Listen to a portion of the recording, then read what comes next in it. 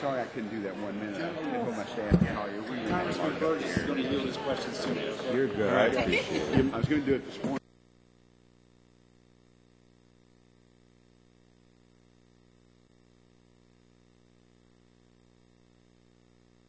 So next week. All right.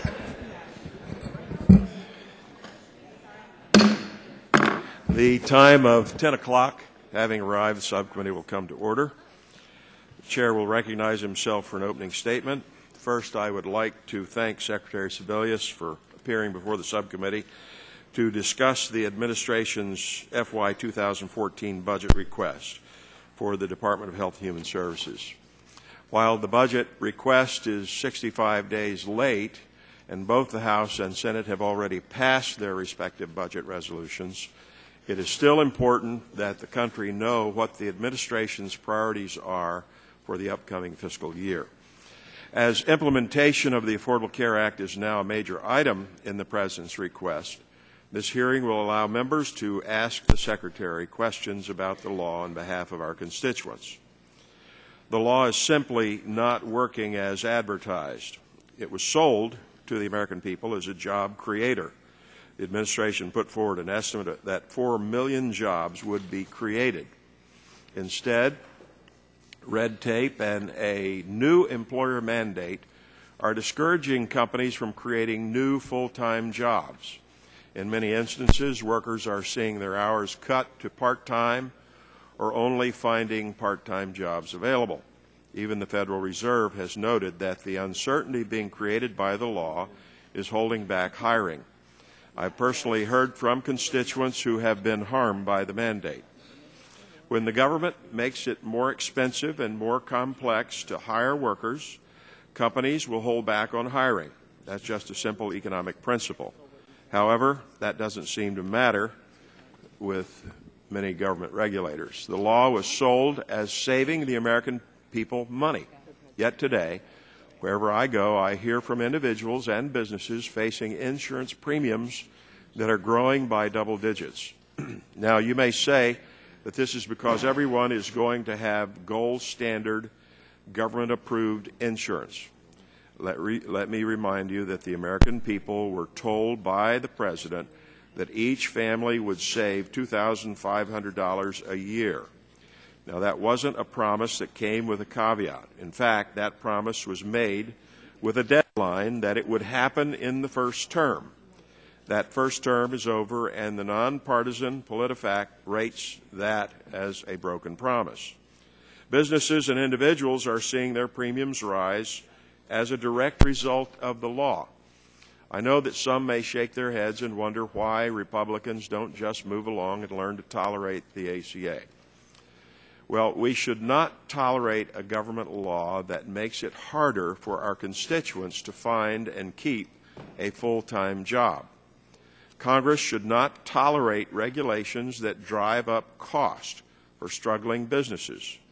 Finally, we should not stand by and watch Americans with pre-existing conditions be left out of the plan that was intended to give them coverage. I will continue to look for ways to make health care more affordable, more accessible, and simpler for the American people. While it might be best if we could start by repealing the ACA, that law will not stop me and my colleagues from proposing constructive health care reforms. Madam Secretary, we hope that you will stay in order to answer all of our questions, and with only 5 minutes of questions per member, we ask that you try to keep your answers concise and to the point. The constituents we hear from every day, including those who are able to be here in the audience today, deserve answers. Thank you, and I yield back, and the Chair now recognizes the Ranking Member, Ms. Plone, for 5 minutes for his opening statement. Thank you, Chairman Pitts, and I want to welcome Secretary Sebelius here this morning. Before I address the Secretary, though, I do have to say that I do not appreciate the comments about the ACA. I know you're saying that you want constructive reforms, but I think that if the mantra of the Republican leadership is going to continue to be that we have to repeal the ACA, it is going to be very difficult in that poisoned atmosphere to talk about constructive reforms. And the fact of the matter is that even after the last November election, we continue to hear the Republican leadership, both on the committee as well as in the full House, speak out and say that their priority is repealing the ACA. And, of course, we see that in the Ryan budget that passed the House. And I would like to move towards constructive reforms in the healthcare system. But this constant notion that the priority is to repeal the ACA and that has to go, and that's the most important thing that we have to do for constructive reform, it really does poison the atmosphere and make it very difficult for us to sit down on a bipartisan level and look at things that we could do together. So I'll just say that. Today we're going to hear about the President's fiscal year 2014 Health and Human Services budget proposal. I want to commend Secretary Sebelius for your agency's hard work this past year to implement the Affordable Care Act. Because of these efforts, Americans are enjoying greater access to health benefits, and I recognize the challenge your agency faces in implementing this law with limited resources. When the Affordable Care Act passed, we did not anticipate that states would give up the opportunity to tailor programs directly to their individual states' needs and opt for federal exchanges. And I regret that my state, New Jersey, is one of the 26 states that will rely on federal exchanges rather than run its own. Again, I think this is pure politics on the part of our Republican governor, but despite this, I urge the administration to remain committed to fully implementing the Affordable Care Act. I was pleased to see the inclusion of increased funding for access to mental health services to protect children and communities in the fiscal year 2014 proposal. I've said before it's time to focus more attention on improving mental health services to make sure troubled kids don't fall through the cracks. The fiscal year 2014 budget proposal is an important step towards making mental health issues a national priority and adequately funding these efforts. I also support the FDA's food facility registration inspection fee and the food importer fee included in the administration's proposal. These fees will help ensure that the FDA has the resources needed to fully implement the FDA Food Safety Modernization Act, which of course originated in this committee. Along the same lines, I was pleased to see that the budget proposal includes new user fees to support FDA's cosmetic products program. Cosmetics are used extensively throughout the U.S. by all types of people, and last Congress I joined with my colleague, Mr. Dingell, to introduce the Cosmetic Safety Enhancement Act of 2012 to help address the lack of authority at FDA to regulate cosmetics. Like the President's budget proposal, our bill included facility registration fees to defray the costs of cosmetic safety activities. So I hope we can work together on modernizing the cosmetic regulations. Before I conclude, I did like to note some concerns. First, I'm disappointed that the funding proposal for the Children's Hospital Graduate Medical Education Program is only $88 million, a two-thirds cut from the fiscal year 12 level. Reducing the federal investment in pediatric training programs will only threaten the pediatric workforce and threaten access to primary care. The small class of hospitals that receive this funding, which includes the Children's Specialized Hospital in my district, represents about 1% of hospitals nationwide, but trains approximately 40% of all pediatricians. Underfunding this program would have a major negative impact on access to primary care and a devastating impact on access to specialty care for children. And finally, I've long advocated for strengthening Medicare and Social Security, and I am concerned that this budget makes some hurtful cuts to the programs. And I really would urge the administration to do what they can to strengthen Medicare and Social Security and move away from some of the cuts that the President has proposed. But I did want to, I do want to, I know we're going to have more questions about the ACA and some of the funding for implementing your outreach. I want to bring that up during my questions and answers. But thank you, Madam Secretary. Chair, thanks to the gentleman. Now recognize the chairman of the full committee, the gentleman from Michigan, Chairman Upton, for 5 minutes for his opening statement. Well, thank you, Mr. Chairman. And knowing that we have votes on the floor in about an hour, I'm going to yield back my time and submit my statement. Chair, thanks the gentleman. Now recognize the ranking member of the full committee, Mr. Waxman, for 5 minutes for his opening statement. Thank you very much, Mr. Chairman. Despite the fact that we're going to have votes in an hour, I want to make some comments welcoming Secretary Sebelius to our committee. It's been a year since you've been here, and it's been a very productive and busy year. And I want to commend you and your team for your tireless efforts on implementing the Affordable Care Act. It's difficult for most Americans to realize the enormity of the task you and others at HHS are undertaking to implement this law. But for the millions of uninsured in our country and those for whom insurance fails to provide the security and guarantees that they are looking for, there is certainly appreciation for the difference this law will bring to their lives as they now gain access to health care.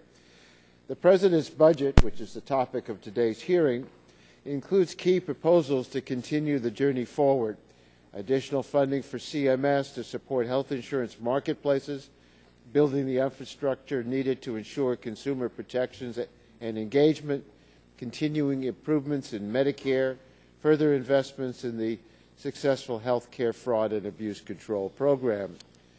The President's budget also expedites the timeline for closing the Medicare Part D donut hole, and a provision that has already brought critical relief, providing $2.7 billion in savings to beneficiaries in 2012 alone. The budget proposal also recaptures rebates for dually eligible seniors, a proposal that I've long supported, enabling us to recover over $120 billion in savings through better drug prices over 10 years. Those are the things that are major pluses, and I support all of those efforts in the President's budget. I'm concerned about some of the proposals that's in the President's budget, such as raising costs of Medicare beneficiaries. I know that this is put in the context offered to be part of a broader balanced package that includes both spending cuts and increased revenues. However, Medicare beneficiaries have lower incomes than younger Americans, more chronic conditions and health care needs, and pay significantly more out-of-pocket already. It makes little sense to shift more burden onto their backs.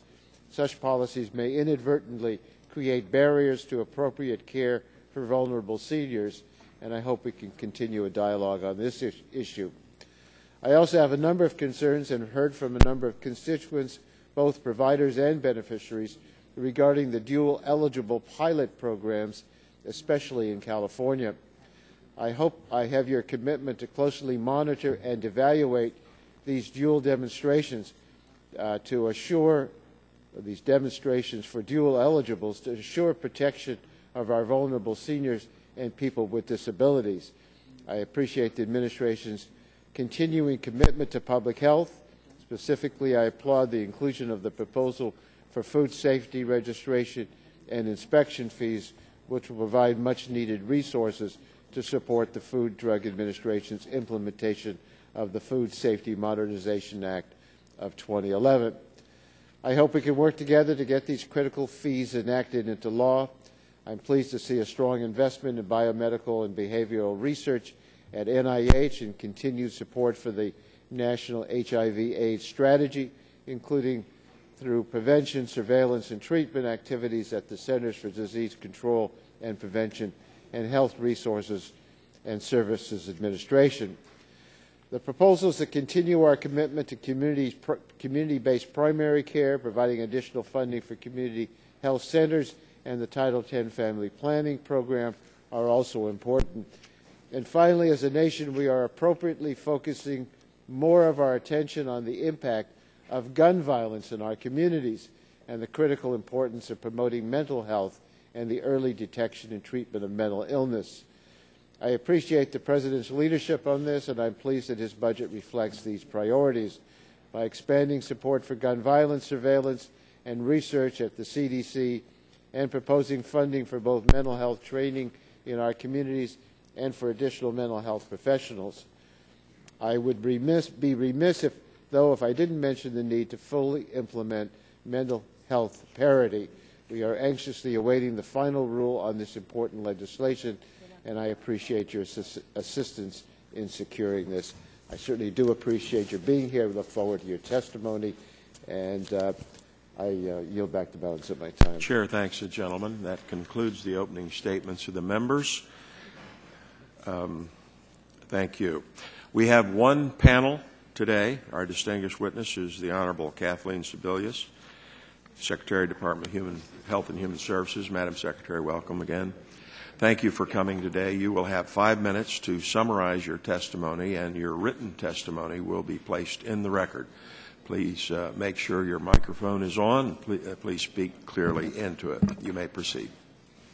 Well, thank you, Chairman Pitts and Ranking Member Pallone and Chairman Waxman and Ranking Member Waxman and Chairman Upton for having me here this morning to discuss the President's 2014 budget for the Department of Health and Human Services.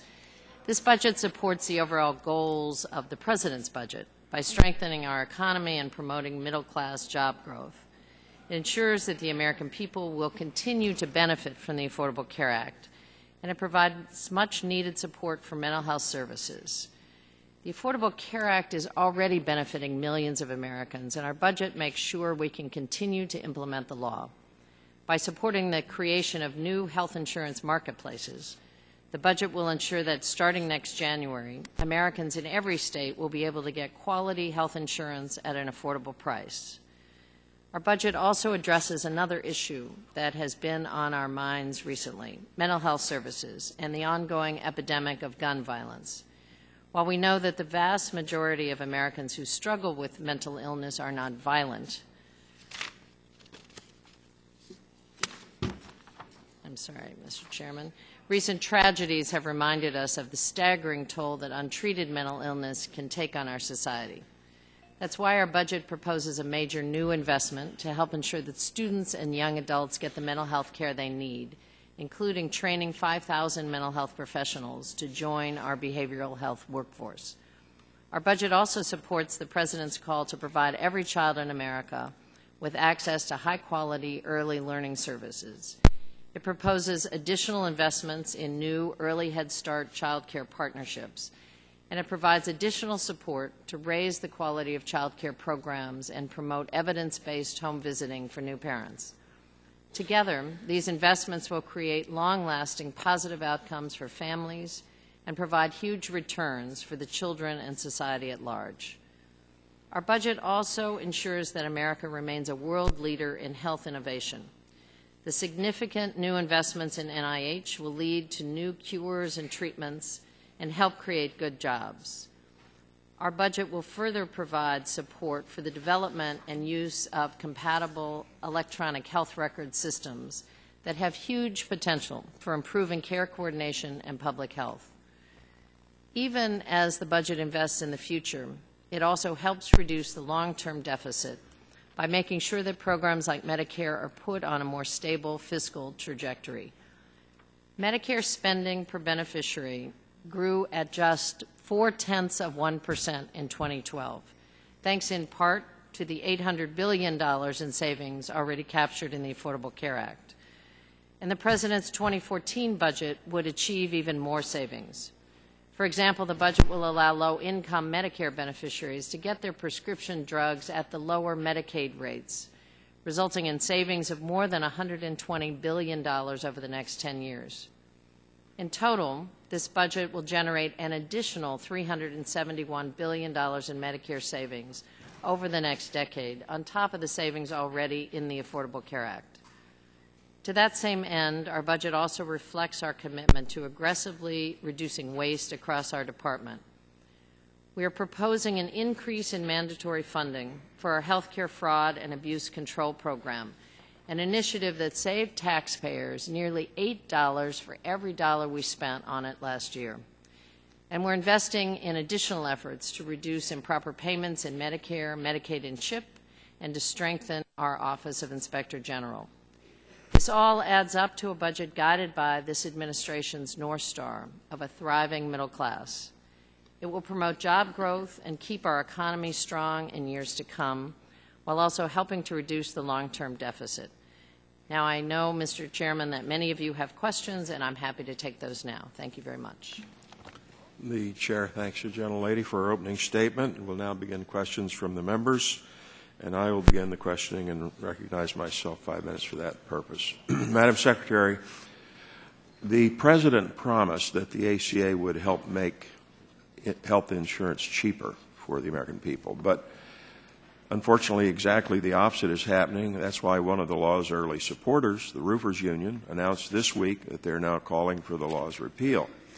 I have a couple of guests here with us today, Sam and Elaine Stoltzfus, are constituents of mine. They're owners of Keystone Wood Specialties in Lancaster, Pennsylvania, and their company makes kitchen cabinets and similar wood products. So, Sam and Elaine, welcome. You can identify yourself. Sam recently wrote to me to say, quote, "We are faced with a 25% increase in health care insurance for our employees and have no idea where the additional $95,000 is coming from. Help," close quote.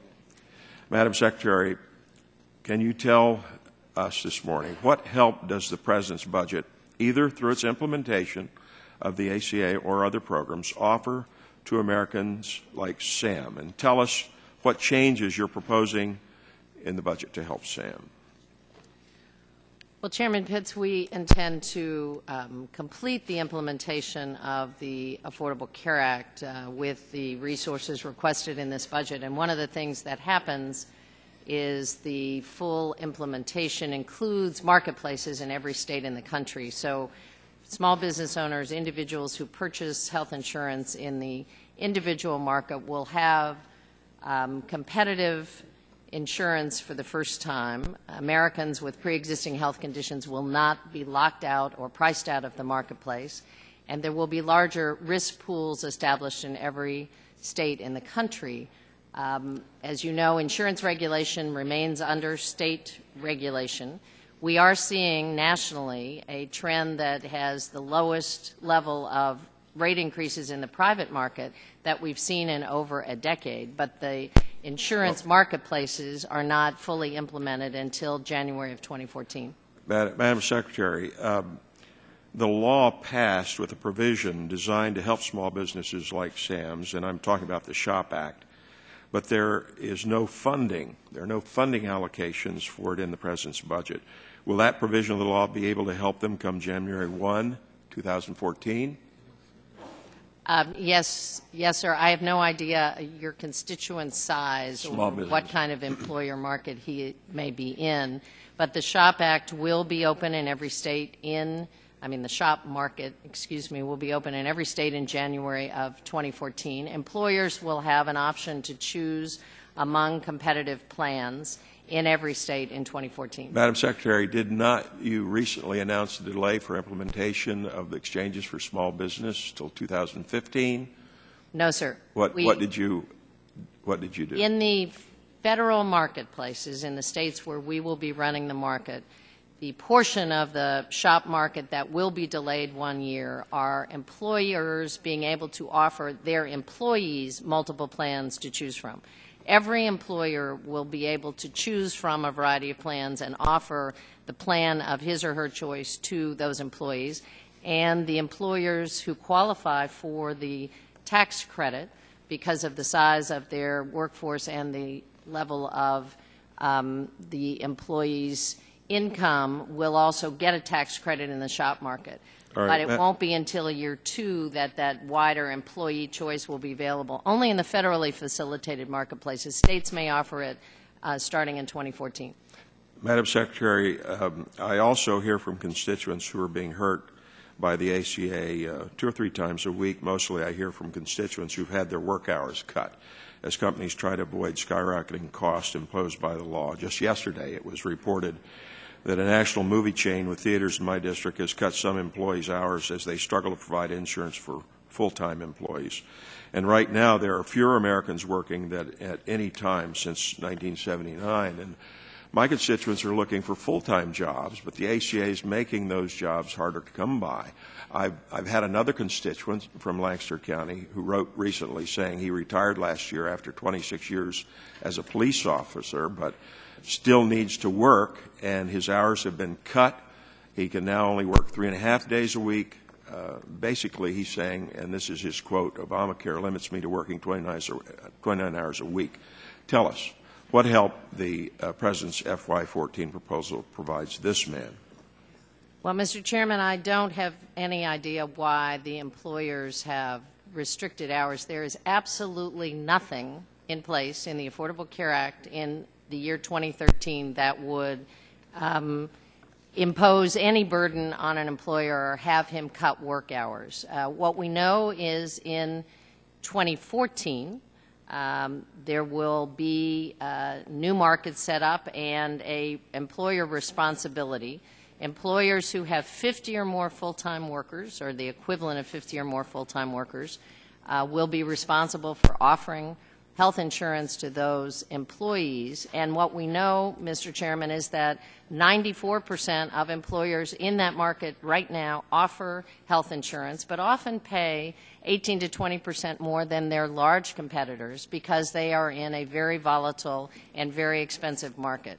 Creating competitive options and choices for those employers is part of what the Affordable Care Act is all about. Thank you, Madam Secretary. My time has expired. Chair recognizes the ranking member, Mr. Pallone, 5 minutes for questions. Thank you, Mr. Chairman. But with all respect, the Republican leadership on the committee as well as in the House just rabidly attacks the ACA every day. It's going on for 3 years, actively trying to defund or undermine its implementation. The chairman is asking questions about no funding for small businesses and the health exchange, but is the Republican leadership willing to fund any of these things? I mean, I'd be glad to provide more funding in the budget or through the appropriations process for implementation, but I don't believe for 1 minute I would get any support from the GOP. So, it's a little crazy to come here and say we should repeal the ACA, we should defund the ACA, we should get rid of this and get rid of that, and then at the same time say, oh, well, you're not implementing because you're not providing enough funding. I mean, the same thing with jobs. I mean, GOP is saying, there aren't any jobs. Well, the sequester, which the president keeps putting out proposals every day to try to eliminate and have some sort of sensible budget proposals here, is furloughing people left and right. I mean, all in my district, I don't care where it is, whatever. It's not just public jobs. It's having impact on the private sector as well. So you can't come in here and say, people are working part-time. Meanwhile, you support a sequester that furloughs people all across the country, tens or hundreds of thousands of people. Whatever. Some Republicans, now, of course, they're talking about the marketplaces and the exchanges won't be ready in time. And so I wanted you to talk, if you could, about the status of implementation of the exchanges, which is on everybody's mind, and, give you a chance to update what the progress you're making towards setting up the exchanges and implementing them. But again, if you'd like to comment on the fact that Congress is not providing enough funding for outreach, states like New Jersey that rely on federal exchanges may get even less funding. So please don't hesitate to say that, that if you're going to do outreach and implement these things, that you need money that we're not giving you, because we're not. I mean, that's the reality. But whatever, Madam Secretary, I'm obviously very frustrated. Go ahead.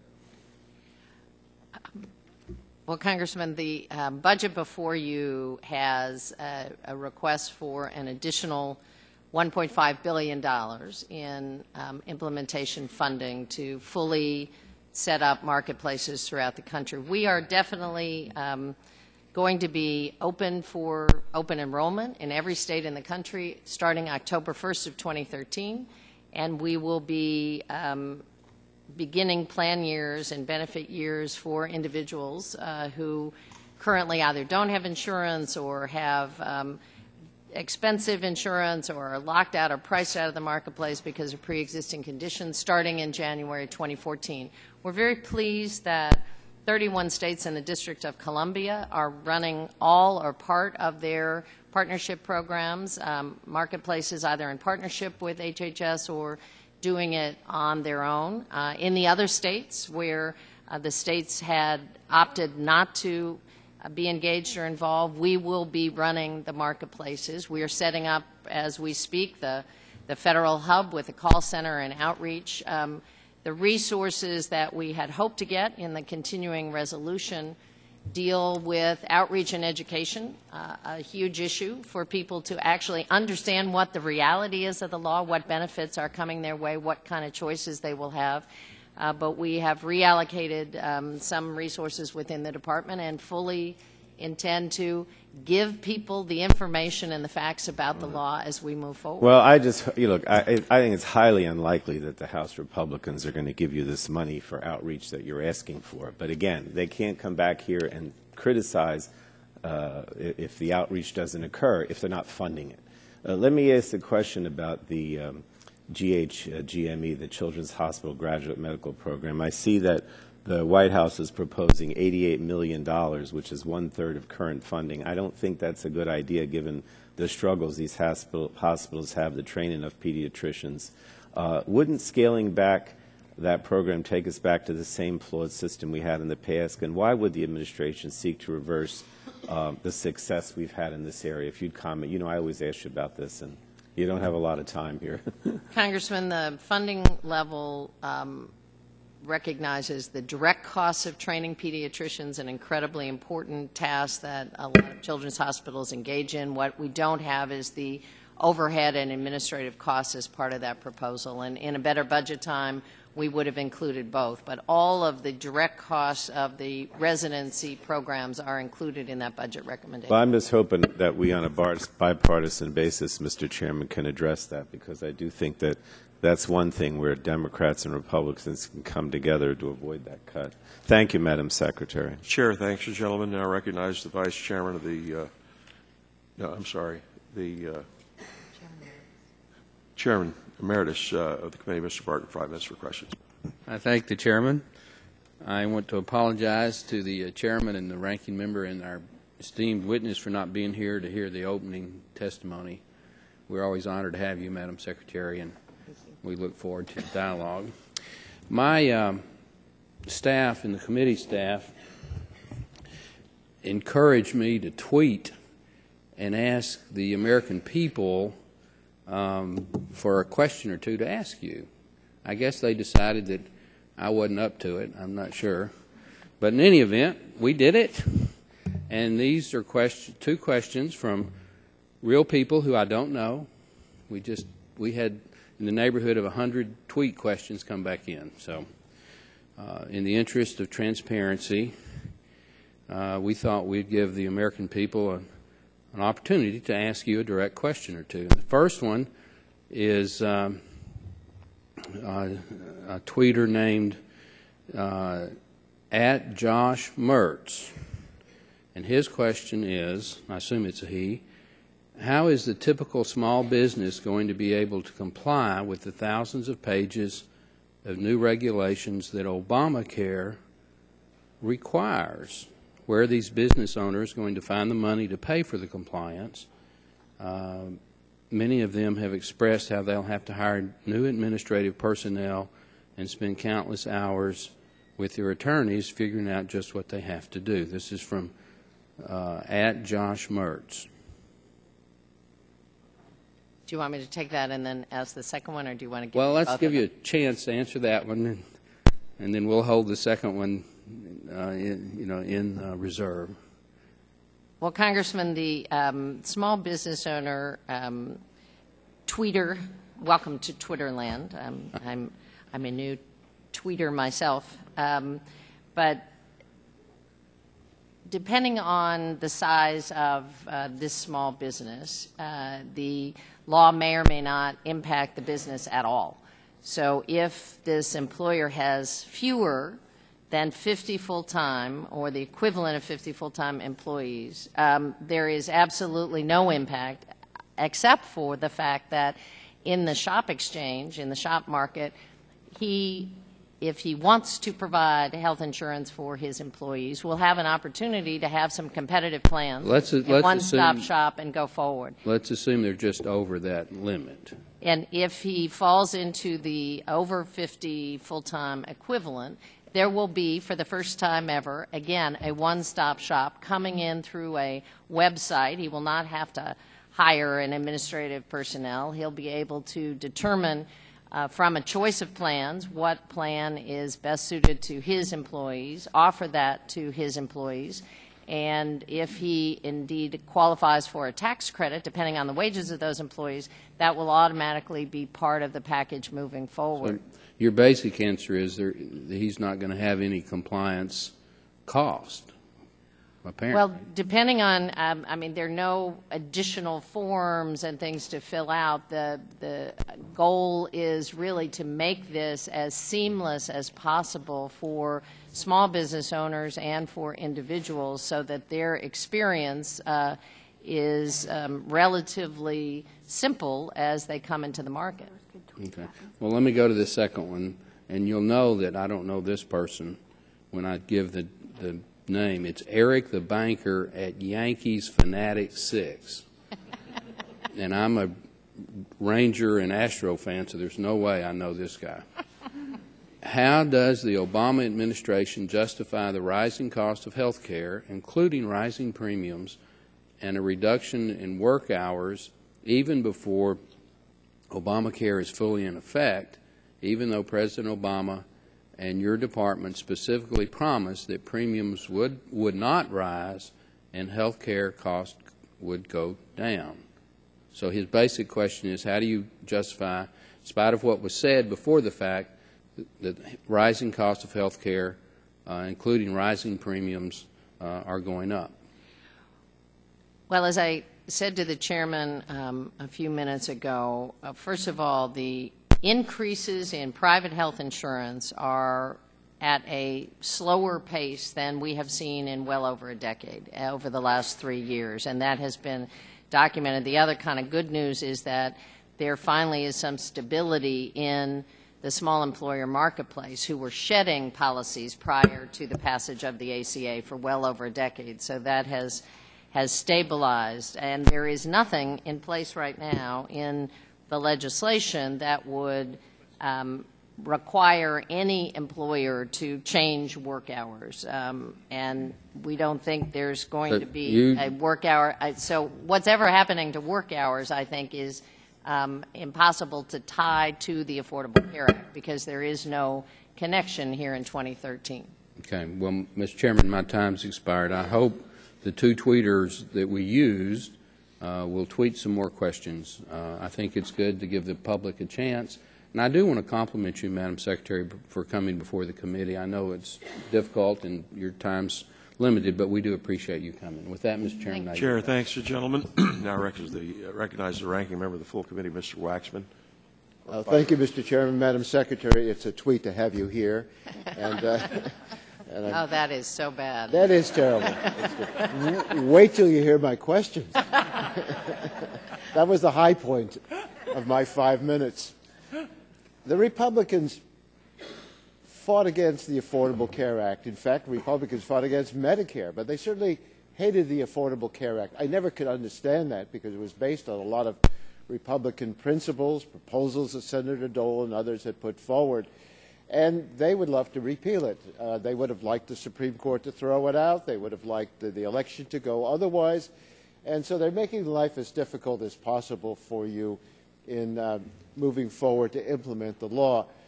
But I'd just like to ask you, what would the world be like for health insurance if we let the insurance companies be in charge? Because that's what the Republicans would have if they repealed the Affordable Care Act. Insurance companies are businesses, and for them it's better to get healthier insured patients than the sickest. So they try to exclude people who are sick. If you've got a pre-existing condition, they don't want you. They can discriminate against you. They can charge you a lot more. In fact, if you're a woman, they think just being a woman is a pre-existing condition. And I am. That's almost as bad as my comment. So they would allow insurance companies to discriminate against people they look at as maybe costing them money. And then not only that, they would raise the rates if you got sick. They could drop you. They have these rescissions that they were doing. They have all sorts of ways of making it difficult for people who are not just healthy enough to cover. So tell us, what would happen to American families, consumers, seniors particularly those with pre-existing conditions, if Republicans repeal health reform and put insurance companies back in charge? Well, Congressman, as you know, I served for 8 years as the elected insurance commissioner in Kansas and have worked on the insurance side of this puzzle for a long time. And what I saw and what we continued to see, frankly, until 2010 was, from the industry point of view, a death spiral. That's the terminology used by insurers, which means they had fewer and fewer customers, and the prices continued to rise because the people who stayed in the marketplace were older and sicker and needed the coverage. The people who dropped out were younger and healthier. So we really can't blame, you can't blame the insurance companies. They're in business to make a profit. But, well, and but it's a real problem for people. Experiencing, or consumers were experiencing double-digit rate increases year in and year out in that market, and being locked out and priced out if you had a pre-existing condition. I want to move forward because there's some other questions, and I'm looking at the clock tick by. There's a prevention public health fund that we set up in the Affordable Care Act. This fund is there to help fund a lot of important efforts to keep people well, and yet there's been an ongoing attack on it since its creation. The Republicans have sought to repeal, rob, and otherwise destroy this fund. Just yesterday, our committee, in this committee, Republicans argued the fund is merely a slush fund. Its resources are being used inappropriately to pay for public health lobbying efforts, for example, that the Obama administration itself is guilty of stealing from the fund to support activities related to the implementation of the Affordable Care Act. And in brief, they contend that the fund is not being used as intended and therefore should be available to support other worthy health-related initiatives, such as an extension of the PCIP program. I'd like you to take this opportunity to set the record straight on exactly how the prevention fund is and isn't being used, and why we need it, even though you had to borrow money from it because the Republicans wouldn't give the administration the funds to go forward and fully implement the Affordable Care Act. Well, Congressman, I think there's a great track record so far with the Prevention Fund. The first time ever in the United States that we have focused some serious dollars on preventing people from getting sick in the first place. A great track record on our anti-tobacco efforts, quit lines around the country, smoking cessation efforts, and those are beginning to show up in the drop in smokers. Work on chronic disease in communities continues. And you're right, we did this year appropriate about $340 million from the Prevention Fund for 2013 to outreach and education around the Affordable Care Act. In the long run, that will ensure that lots of Americans who currently have no primary health home, who have no insurance coverage, who have no ability to get preventive care, will indeed be connected with the benefits of the Affordable Care Act. Well, nothing's more important than preventing disease and promoting good public health, and I hope this fund can be used for the purpose in which it was intended. Gentleman's time has expired. Chair thanks the gentleman. Now recognize the Vice Chairman of the Subcommittee, Dr. Burgess, 5 minutes for questions. I thank the Chairman for the recognition. Let me just start off, and it's been a tough morning. We all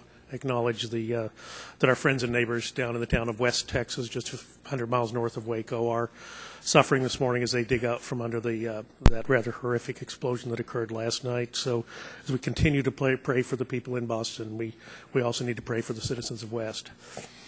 Now, Madam Secretary, I also appreciate you being here. I guess it's been almost a year since we've had an opportunity to talk. It's been too long.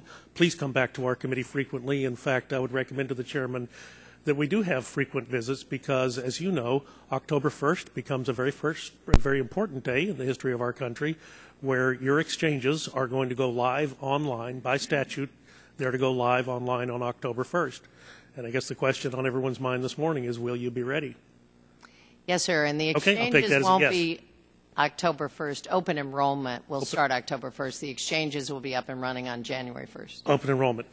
Yes. Now, I do have to ask you a question about the Prevention Fund. I had difficulty finding that in your budget and the expected outlays for the Prevention Fund. But it's written in statute. It's in the so-called Affordable Care Act, Section 4002, and it lays out the monies that will be available for successive fiscal years up to fiscal year 2014, where it's $1.5 billion, and then for 2015 and every year thereafter, it's $2 billion. So it's a significant amount of money, even in Washington, D.C. Is that not correct? Yes, sir. And you have pretty broad transfer authority within that fund. Is that not correct? Transfer authority within the fund? That's what it says, subsection D, transfer authority, that the transfer of funds in the fund to be for eligible activities under this section, subject to subsection C, which delineated the activities you could fund, and one of those activities. You can expend funds within the fund, if that's what you're asking. Yes, sir. Yes, you can transfer funds to spend for education and outreach, for example. Education and outreach is going to be a big part of what happens with the Affordable Care Act this summer, is it not?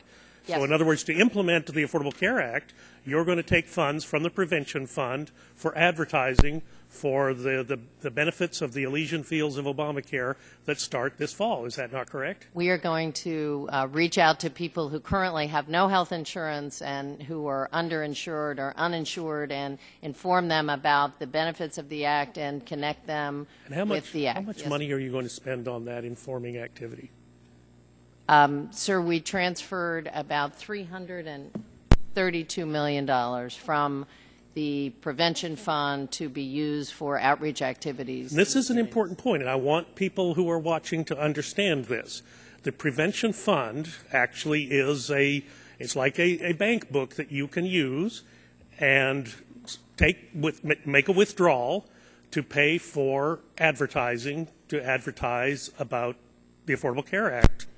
Sir, correct? We're not talking about advertising. We recently put out, for instance, a grant that will be available to community organizations, faith-based groups, provider groups in states around the country, so that they will actually work. I don't know if you're familiar with the Senior Health Insurance Patrol program. Reclaiming my time just briefly because our time is limited. And we do need to talk about these people who were in the pre-existing condition program, which unfortunately ended. And Chairman Pitts had a hearing. It hasn't ended, sir. Well, enrollment has been suspended. That's correct. We are. So Chairman Pitts has a hearing, and we hear from a young woman who is a lawyer in private practice, unfortunately contracted lymphoma. She's been paying her claims as best she can, waiting to fulfill the 6-month uninsured requirement to get into the pre-existing condition program. And the day before she's to enroll, she's told, sorry, sister, we're now closed. So is it Obamacare or Obama don't care? Tell me which it is. Well, for the individual you're talking about, the good news for her and millions of Americans is that beginning January 1st, 2014, no American ever again will be locked out of an insurance pool because of a pre-existing health condition. And that will benefit millions of people, including the woman that you've discussed. Here is the question. Rather than spend the money on advertising for a program that may not even work come October 1st or January 1st, why should we not transfer money from that fund to actually help the people that you promised to help, the people with pre-existing conditions?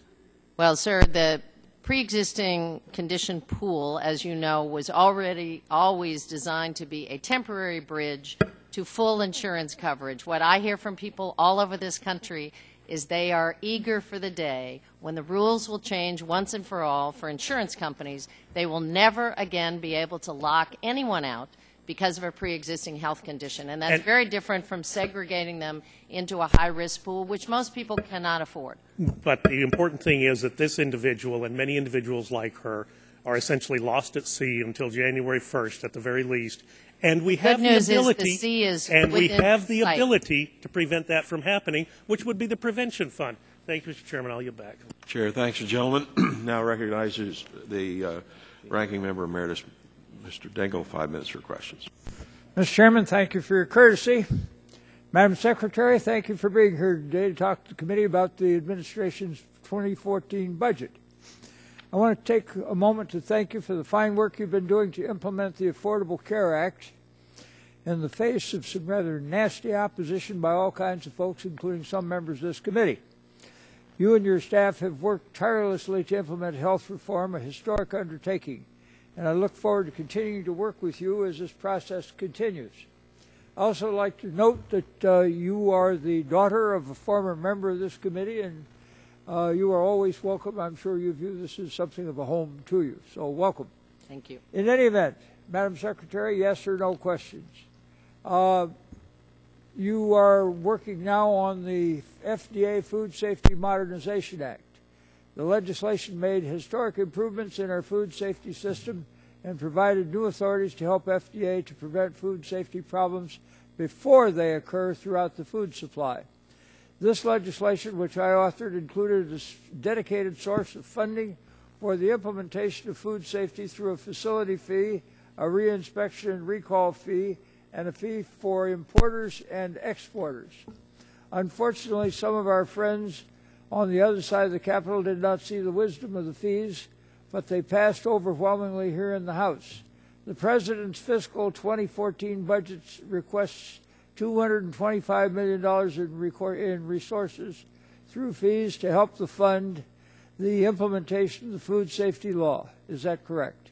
Yes, sir. Now, these proposed fees include a food facility registration and inspection fee and a food importer fee. Is that correct? Yes, sir. Madam Secretary, can you explain briefly what these activities and these fees will be used for? Well, there's no question that in the 70 years between the time that Congress passed the new food safety measure a few years ago and the last time food safety measures were updated, that the market has changed dramatically. We have a global market. About half of our fruits and vegetables and 2/3 of our seafood come in from overseas. We have a different kind of... Huge imports occupy a very high proportion of American consumption. Yes, sir. And we're finding that that seems to be about the only way we can get the FDA properly funded to carry out its missions. Is that right? They definitely need new resources to build a new food safety system. Particularly in the area of new drug approvals. Is that right? That's correct. Now, Madam Secretary, do you believe these fees help FDA to implement the food safety law effectively and in a timely manner? Yes or no? I do. Another area of interest to me is cosmetics. FDA's authorities over this industry are woefully outdated. The industry itself has requested improved authority for the FDA in this area to better ensure the safety of cosmetics. And I note the industry has requested this to their great and lasting credit. The administration has proposed a cosmetic user fee of $19 million. Is this correct? Yes, sir. Madam Secretary, can you explain the fees, purposes, and the activities that this user fee will be used to support?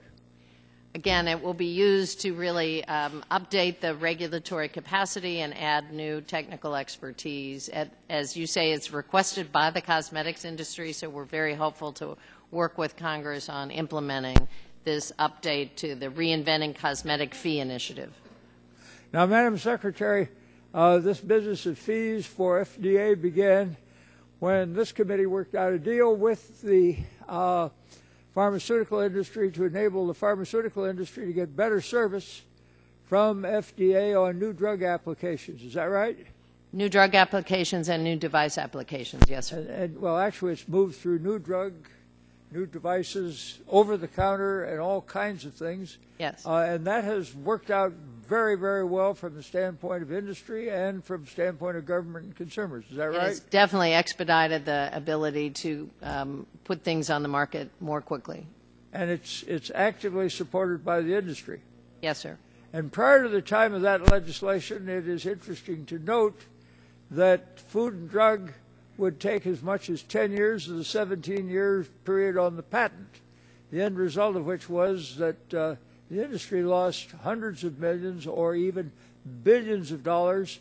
People were denied the availability of useful new pharmaceuticals which could help deal with some of the serious medical and health problems of the country. Is that right? That's correct. We were losing to global competitors because of the pace of approvals. Madam Secretary, thank you for being here. Good luck in implementing the legislation that is so important to the Affordable Care Act. Thank you. Thank you, Mr. Chairman. Chair, thanks, gentlemen. Now recognize the gentleman from Pennsylvania, Dr. Murphy, 5 minutes for questions. He's out. Dr. Gingrey. Out. Oh, okay, Dr. Murphy, you're here. Thank you. Madam Secretary, appreciate being here today. I have first of all, a question. And I recognize in your position you may not get the letters that we send over, but there was a bipartisan letter sent to your office signed by myself, Chairman Upton, Ranking Member Waxman, Diana DeGette, and others regarding a follow-up on a number of mental health issues. On some of the issues, I'm not sure if you saw that, but we had asked for a response in February. We have not received a response yet. I brought another copy here. Can I get that to you? And yes, sir. You get it right to your desk. I appreciate that. It is important as we make sure. And I appreciate your focus on mental health. I'm a psychologist myself. I also know in your statements you had requested some funding increases in a number of areas. Another thing, and I hope you can take this to a message to the President as well, is I have reviewed or tried to review what the federal government spends on mental health in a wide range of areas, in HHS, judiciary, education, Department of Defense, the Veterans Administration. It appears that no one has a handle on how much money we spend in mental health services in a broad perspective. No one's ever done an inventory in that.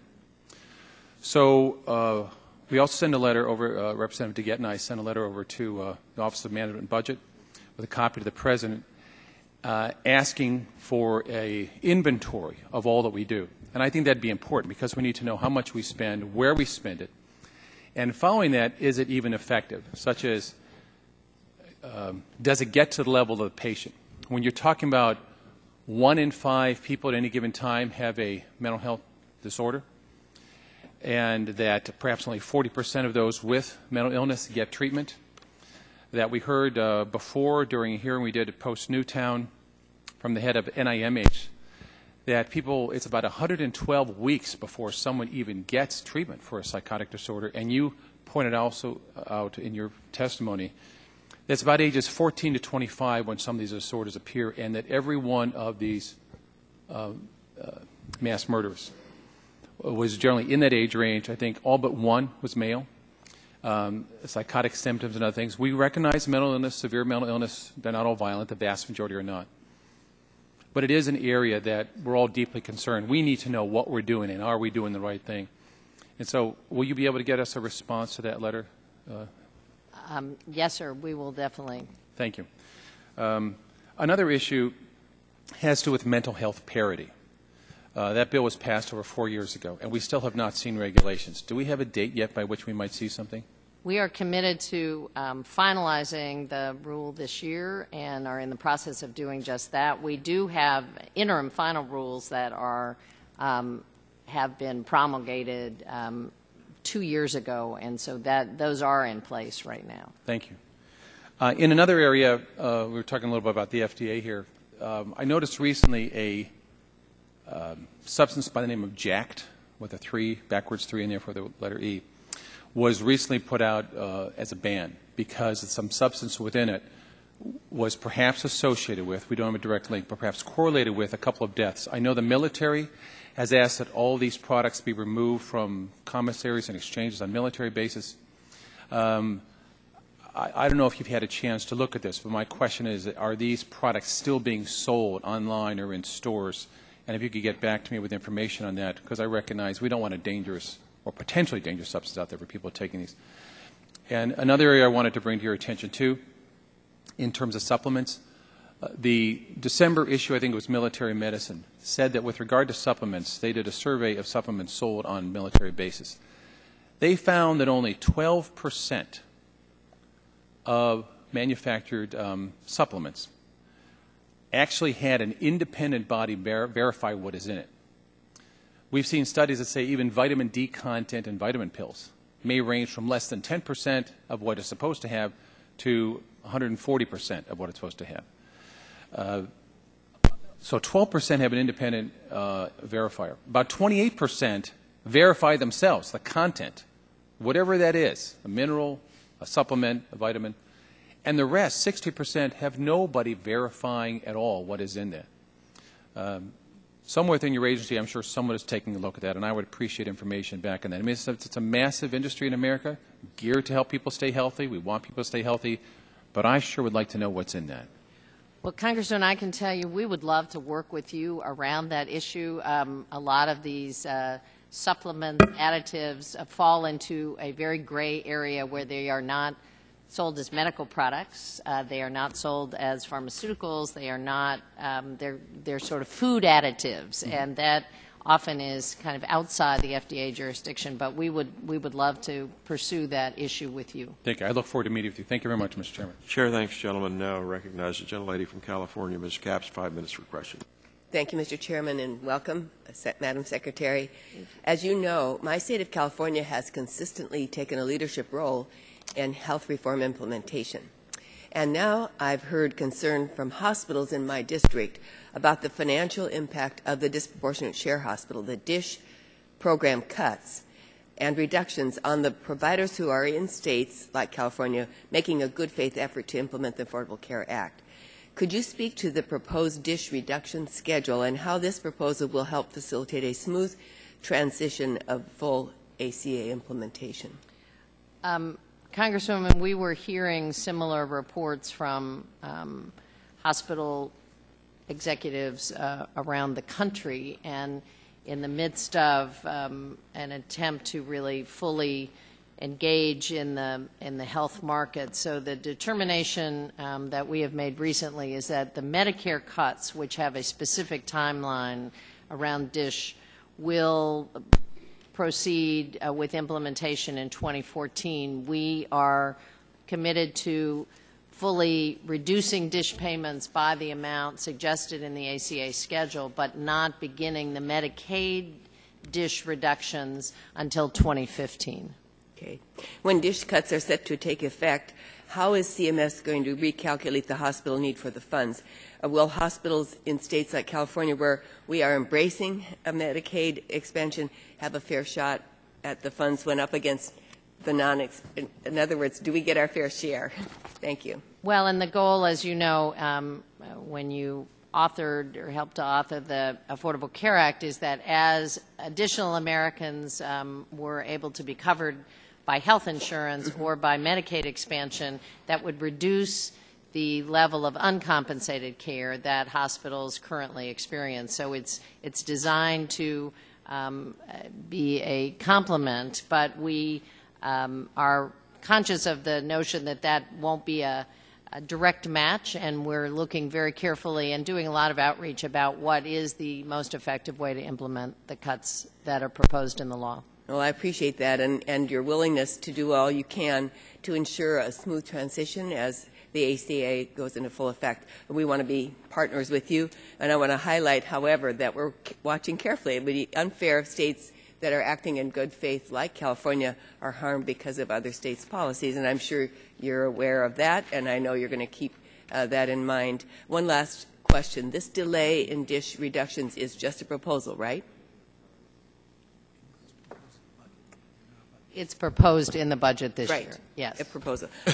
I just think this is important. Proposed. I just wanted to make sure who exactly. I just wanted to make this is an important distinction. I believe as implementation continues to be hampered by politics. Yes. Some governors are using the proposed delay in DSH cuts as an excuse to delay making a decision on Medicaid expansion. I think this is irresponsible and pretty cruel to constituents.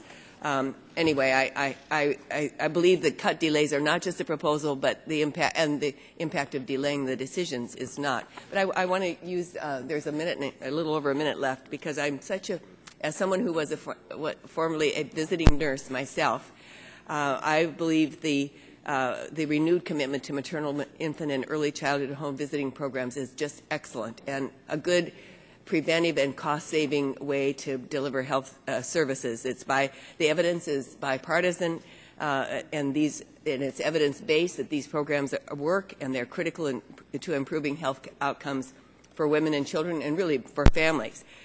Could you detail over the proposed investment in these programs over the next 10 years? There's not much time to do it, but highlight it so we can follow up. Well, I think one of the very exciting second-term initiatives that the President believes in very strongly is an infrastructure around early childhood starts. So it includes Health and Human Services, increases in investments in home visiting programs, which, as you say, are evidence-based and not only are wonderful for health, but also very proven to reduce violence and be a great strategy for resilience in children. Increases in our early Head Start child care partnership effort, and then in the Department of Education budget is a significant increase in pre-K programs in partnership with states around the country, and that infrastructure to make sure that by the time children are 5 and hit school, they are not only ready to learn, but they are socially and emotionally ready to be in a classroom, we see as a critically important investment to make in the future. Thank you, and this really gets at our disparities in health care as Yes. well. Thank you. In a very clear way. Thank you, Mr. Chairman. Chair, thanks, gentlelady. Now recognize the gentleman from Georgia, Dr. Gingrey, 5 minutes for question. Thank you, Mr. Chairman. Madam Secretary, as one of the physician members of the committee, you know I've always been unwavering in my commitment to the full repeal of Obamacare. But now as we approach full implementation, however, I believe that we must chip away at the most egregious parts of the law. And to that point, Secretary Sebelius, you stated in a speech in Philadelphia in late March of this year that some men and younger customers could see their insurance rates increase because of the Patient Protection and Affordable Care Act. Do you think that it is fair that young people will pay higher insurance rates because of this law? Sir, I think we don't know what the rates will look like until the insurers file their plans. And the very good news is that state insurance departments around the country have additional resources to review those. Well, make sure in the interest of time, I'm asking you a simple question. Do you think that it is fair that Obamacare asks young people to pay higher insurance rates? I know you don't know what they'll be, but is it fair? Do you think it's fair? Well, there's nothing in the law that asks young people to pay higher rates. Well, Secretary Sebelius, actuary in Oliver Wyman's firm produced a study that identified how wealthy a young person had to be before their health costs went up because of Obamacare. I ask you this, do you happen to know how wealthy a young person in 2014, when you've fully implemented these exchanges, will have to be, how wealthy that person would have to be to not pay higher out-of-pocket insurance premiums?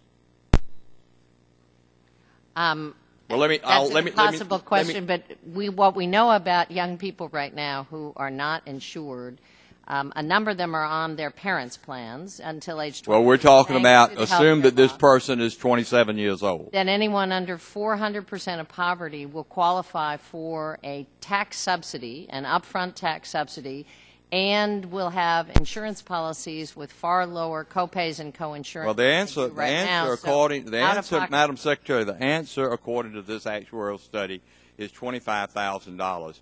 Secretary Sebelius, do you think that asking a young person who makes $25,500 to pay more for their insurance under Obamacare, is that fair? Well, that isn't accurate. Unfortunately, somebody who's making $25,500 would definitely qualify for a subsidy if he or she is purchasing coverage in the individual market, so they will not pay more out of pocket than they I don't know how much that less. subsidy might be, Madam Secretary, but even with the subsidy, they will be paying more under Obamacare than they would be paying 4 years ago for the same insurance coverage. That is absolutely not. That is absolutely true. And let me ask you that, Madam Secretary. Let me ask you this next question: has your department created contingency plans in the event that young people, like I just described, choose to pay the penalty instead of purchasing insurance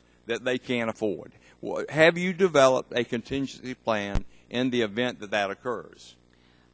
No, sir. We intend to implement the law, but I think educating young people about what options they will have that they do not have now, that they will be in a larger pool, that there are subsidies available to them which they absolutely do not know, and that they will have full insurance coverage. Young women know that no longer will it be legal for an insurance company to charge 50 or 75% more for exactly the same coverage. And we're well, I only mentioned young men because that was who you addressed in that speech in Philadelphia. And look, you're a lot more optimistic, obviously, about how this is going to work in these exchanges in January 1 of 2014 than I am. But I would recommend, highly recommend to you, Madam Secretary, that you do develop a contingency plan in the event that so many of these young people look at that and say, hey, look, here I am, straight out of college. I'm now 27, so I'm not on my parents' policy, and furthermore, they kicked me out of the basement. I've got $250,000 worth of higher education debt. I'm engaged. I'm trying to build a life. I've got a job. I strongly suggest that your department create this contingency plan, and I would suggest that you submit that to me and to this committee, and furthermore, not let a train wreck or any other excuse slow it down. And I yield back the balance of my time. Sure, well, Congressman, the other thing that's available to your young person who is engaged is a choice of a fully insured plan or a catastrophic plan.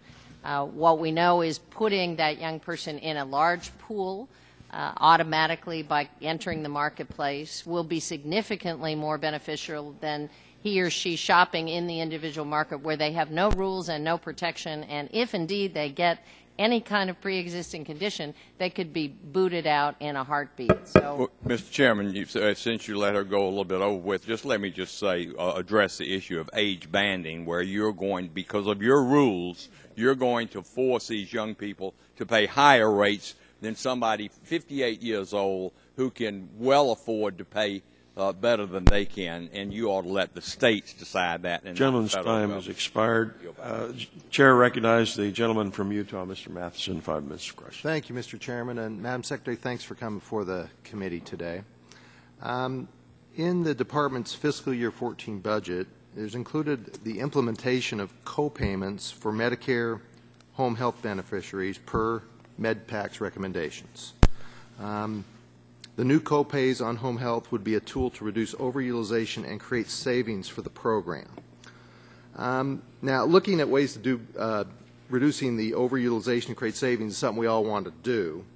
And I do have some concerns, though, that with the proposals that ask beneficiaries to pay more out of pocket, particularly those who would be paying are probably a little more sick, more or less financially secure. And allied to that, I have concerns with asking seniors to pay more when there are strong indications of fraud and abuse in certain geographic areas of our country in the home health care industry.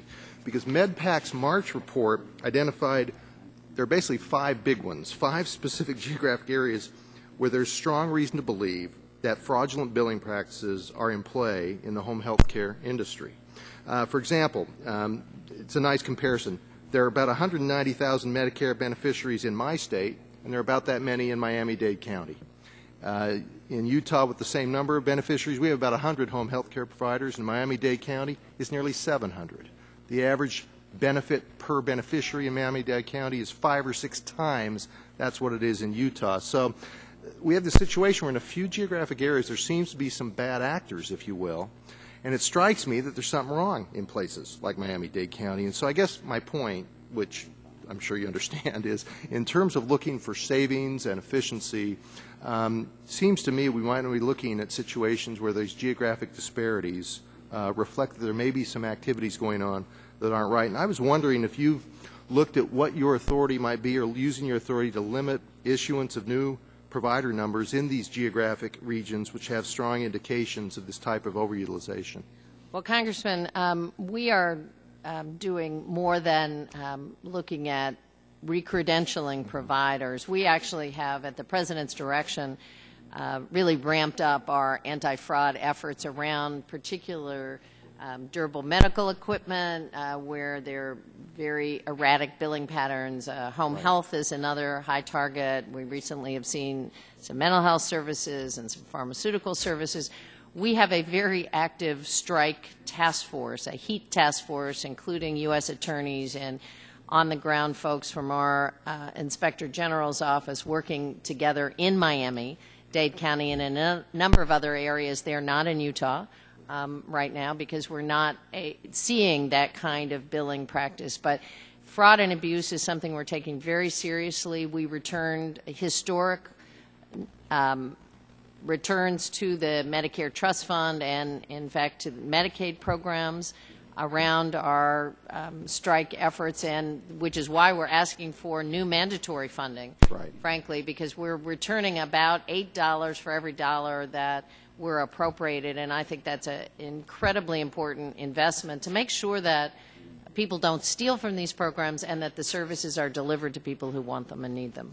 Do you feel like you have the appropriate authority based on legislation to use data analysis and analytics to really target these areas that have these Actually, problems? we have finally, for the first time, built over the last couple of years predictive modeling, the same kind of computer analysis that credit card companies and other banks have used for years. Medicare has never done that.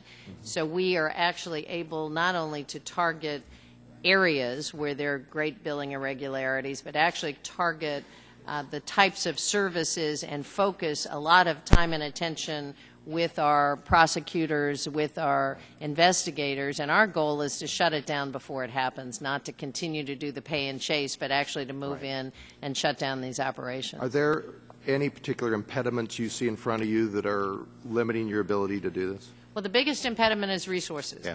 Ironically, the return is so great, and yet for the last number of years we have not gotten the appropriation even up to our budget limit. So I would just urge the committee, I think fraud and abuse is something that people agree on. We have a great track record. We can show you dollar for dollar what's going on, but our restrictions are really on resources. Okay.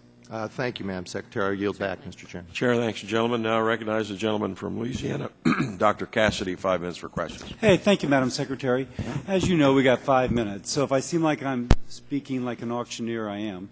And if I occasionally interrupt, it is not to be rude, it is maximize our time. I start off with a couple of yes or no questions. In January 2012, the President announced plans to streamline government agencies like the Department of Commerce with this statement: our economy has fundamentally changed, as has the world, but our government has not. Often it has grown more complex. He has also stated that he supports reforms to federal agencies that result in more efficiency, better service, and leaner government. Yes or no?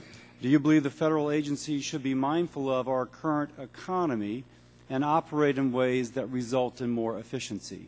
Yes. Second, yes, no. The President's fiscal year 2014 budget proposal for HHS is $967 billion and seeks $80 billion in discretionary spending, roughly $60 billion more than last request. Yes or no?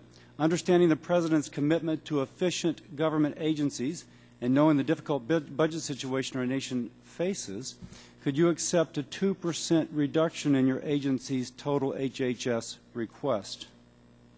No, sir. And if you can't, can you defend all the expenditures in the agency as outlined in the President's budget, not even a 2% cut anyplace? I'm happy to do that in a more robust conversation, but I think the 5 minutes probably won't allow that to happen. Okay, well, thank you. I understand that, and I appreciate your sensitivity to the time. Next, following up on what Ms. Capps said, my state also has a lot of uninsured.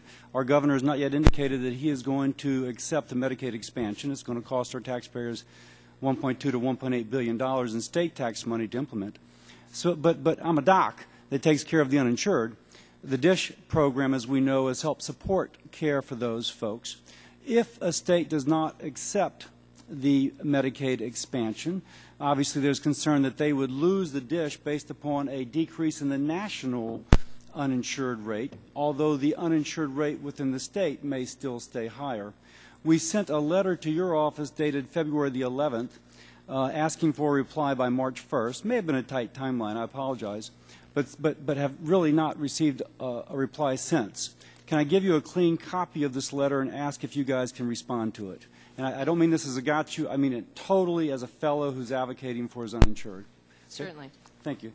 Next, oh my gosh, don't we all still have a heartbreak for the issue of mental illness in our nation?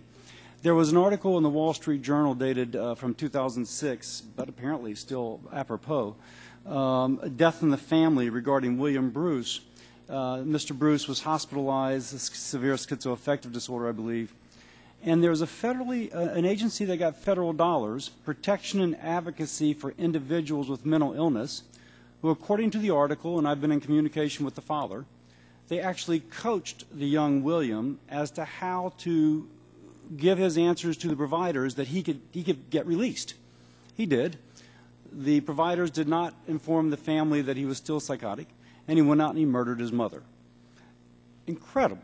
I mean, now this agency, we've looked to see if they put in reforms to ensure that they are no longer doing this, have been unable to. I do see that they continue to receive $36 million a year. Can you provide us follow-up or some guarantee that the Protection and Advocacy for Individuals with Mental Illness receiving $36 million a year in some way is no longer doing this?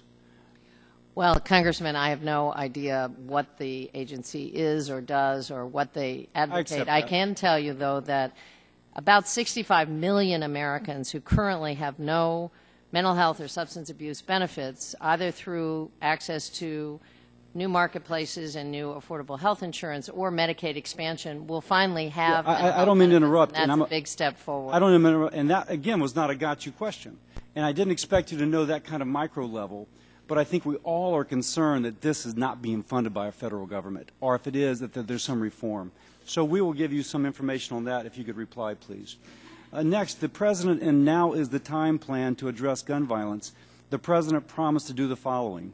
Address unnecessary legal barriers, particularly related to HIPAA, which may prevent states from making information available to background check systems. Two, releasing a letter to healthcare providers clarifying no federal law prohibits them from reporting threats of violence to law enforcement authorities. And three, starting a national dialogue on mental illness. Can you just give us an update of progress as regards these three things? Sure. The letter to providers went out fairly immediately after the President's announcement of the package of administrative initiatives that we were going to put in place, and I'd be happy to provide this committee with a copy of that letter, reminding providers that there actually is a duty to warn, and there are no HIPAA barriers against coming forward when somebody is likely to be dangerous to themselves or others. Secondly, we have just put out an ANPRM, an advance notice of proposed rulemaking, that would ask the states to identify what they see as the barriers. Our frustration is we don't think there are barriers to collecting the information that's requested.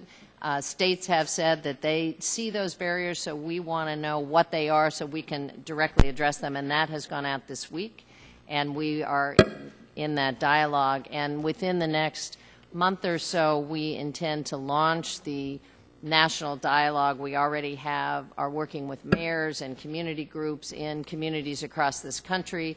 It will be a public-private partnership, privately funded community dialogues, toolkits by our office, meetings in communities, but that dialogue will be a year-long effort to really bring mental health conditions out of the shadows, make it clear to people where they can go for help. If I can help you, please let me know. Gentleman's time has expired. Chair recognizes gentleman from Texas, Mr. Green. 5 minutes. Thank you, Madam Secretary, for your time, and I commend you and the President for writing a budget proposal that, as a whole, puts our country's health system on the right path forward. My first question, I'm a strong supporter of the Affordable Care Act, and I look forward to the next few months to learn how it will be implemented across the country, especially in my home state of Texas. And I know you were there last year, and we talked briefly about this in one of your visits to one of our Level 1 trauma centers in Houston. We've spoken about the importance of providing a robust exchange in states like Texas that opt out of creating their own system. Our time today is so short, so it's not necessary to get into it now, but in the next few days, could you or your office provide us in writing the status report on the creation of the implementation of the Texas State Exchange? And again, you don't have a partner so we need to make sure, and I know we're not the only state that's in that boat. We may be on Medicaid, but not on that. We would be glad to do that. Okay. My next question is something we haven't contacted you about the disproportionate share hospital payments. It was recently brought to my attention that in an informal process, the CMS changed their dish payment procedures to children's hospitals in certain instances. As I understand it, children's hospitals using their dish payments reduced or having their dish payments reduced because of commercial insurance revenue is counted as Medicaid revenue.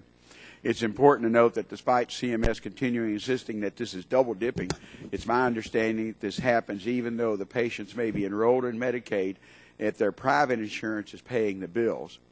There's no payment for Medicaid being made, and the children's hospitals never include these children in their Medicaid cost reports in any way because they're never considered Medicaid program patients.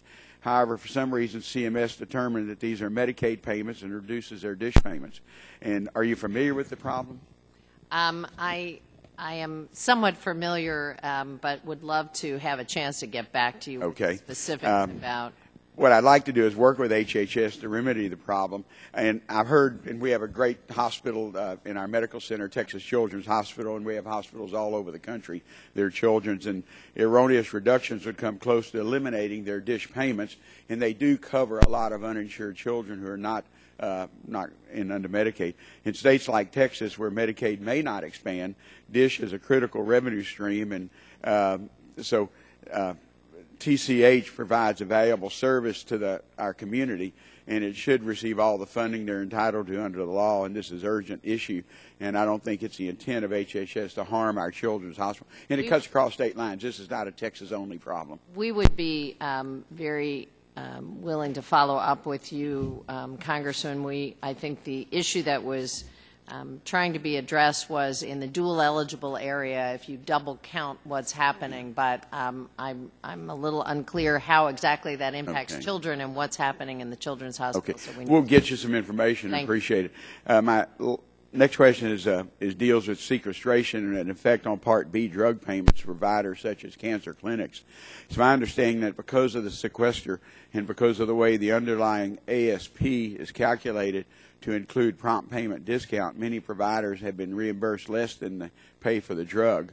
Madam Secretary, does HHS have any flexibility if access to providers becomes an issue for beneficiaries to modify the payments so that providers are reimbursed at the rate that allows them to continue to offer those drugs? We did not have any flexibility with the sequester implementation. And I understand that sequester was brought on by Congress and we're tasked with finding a way out.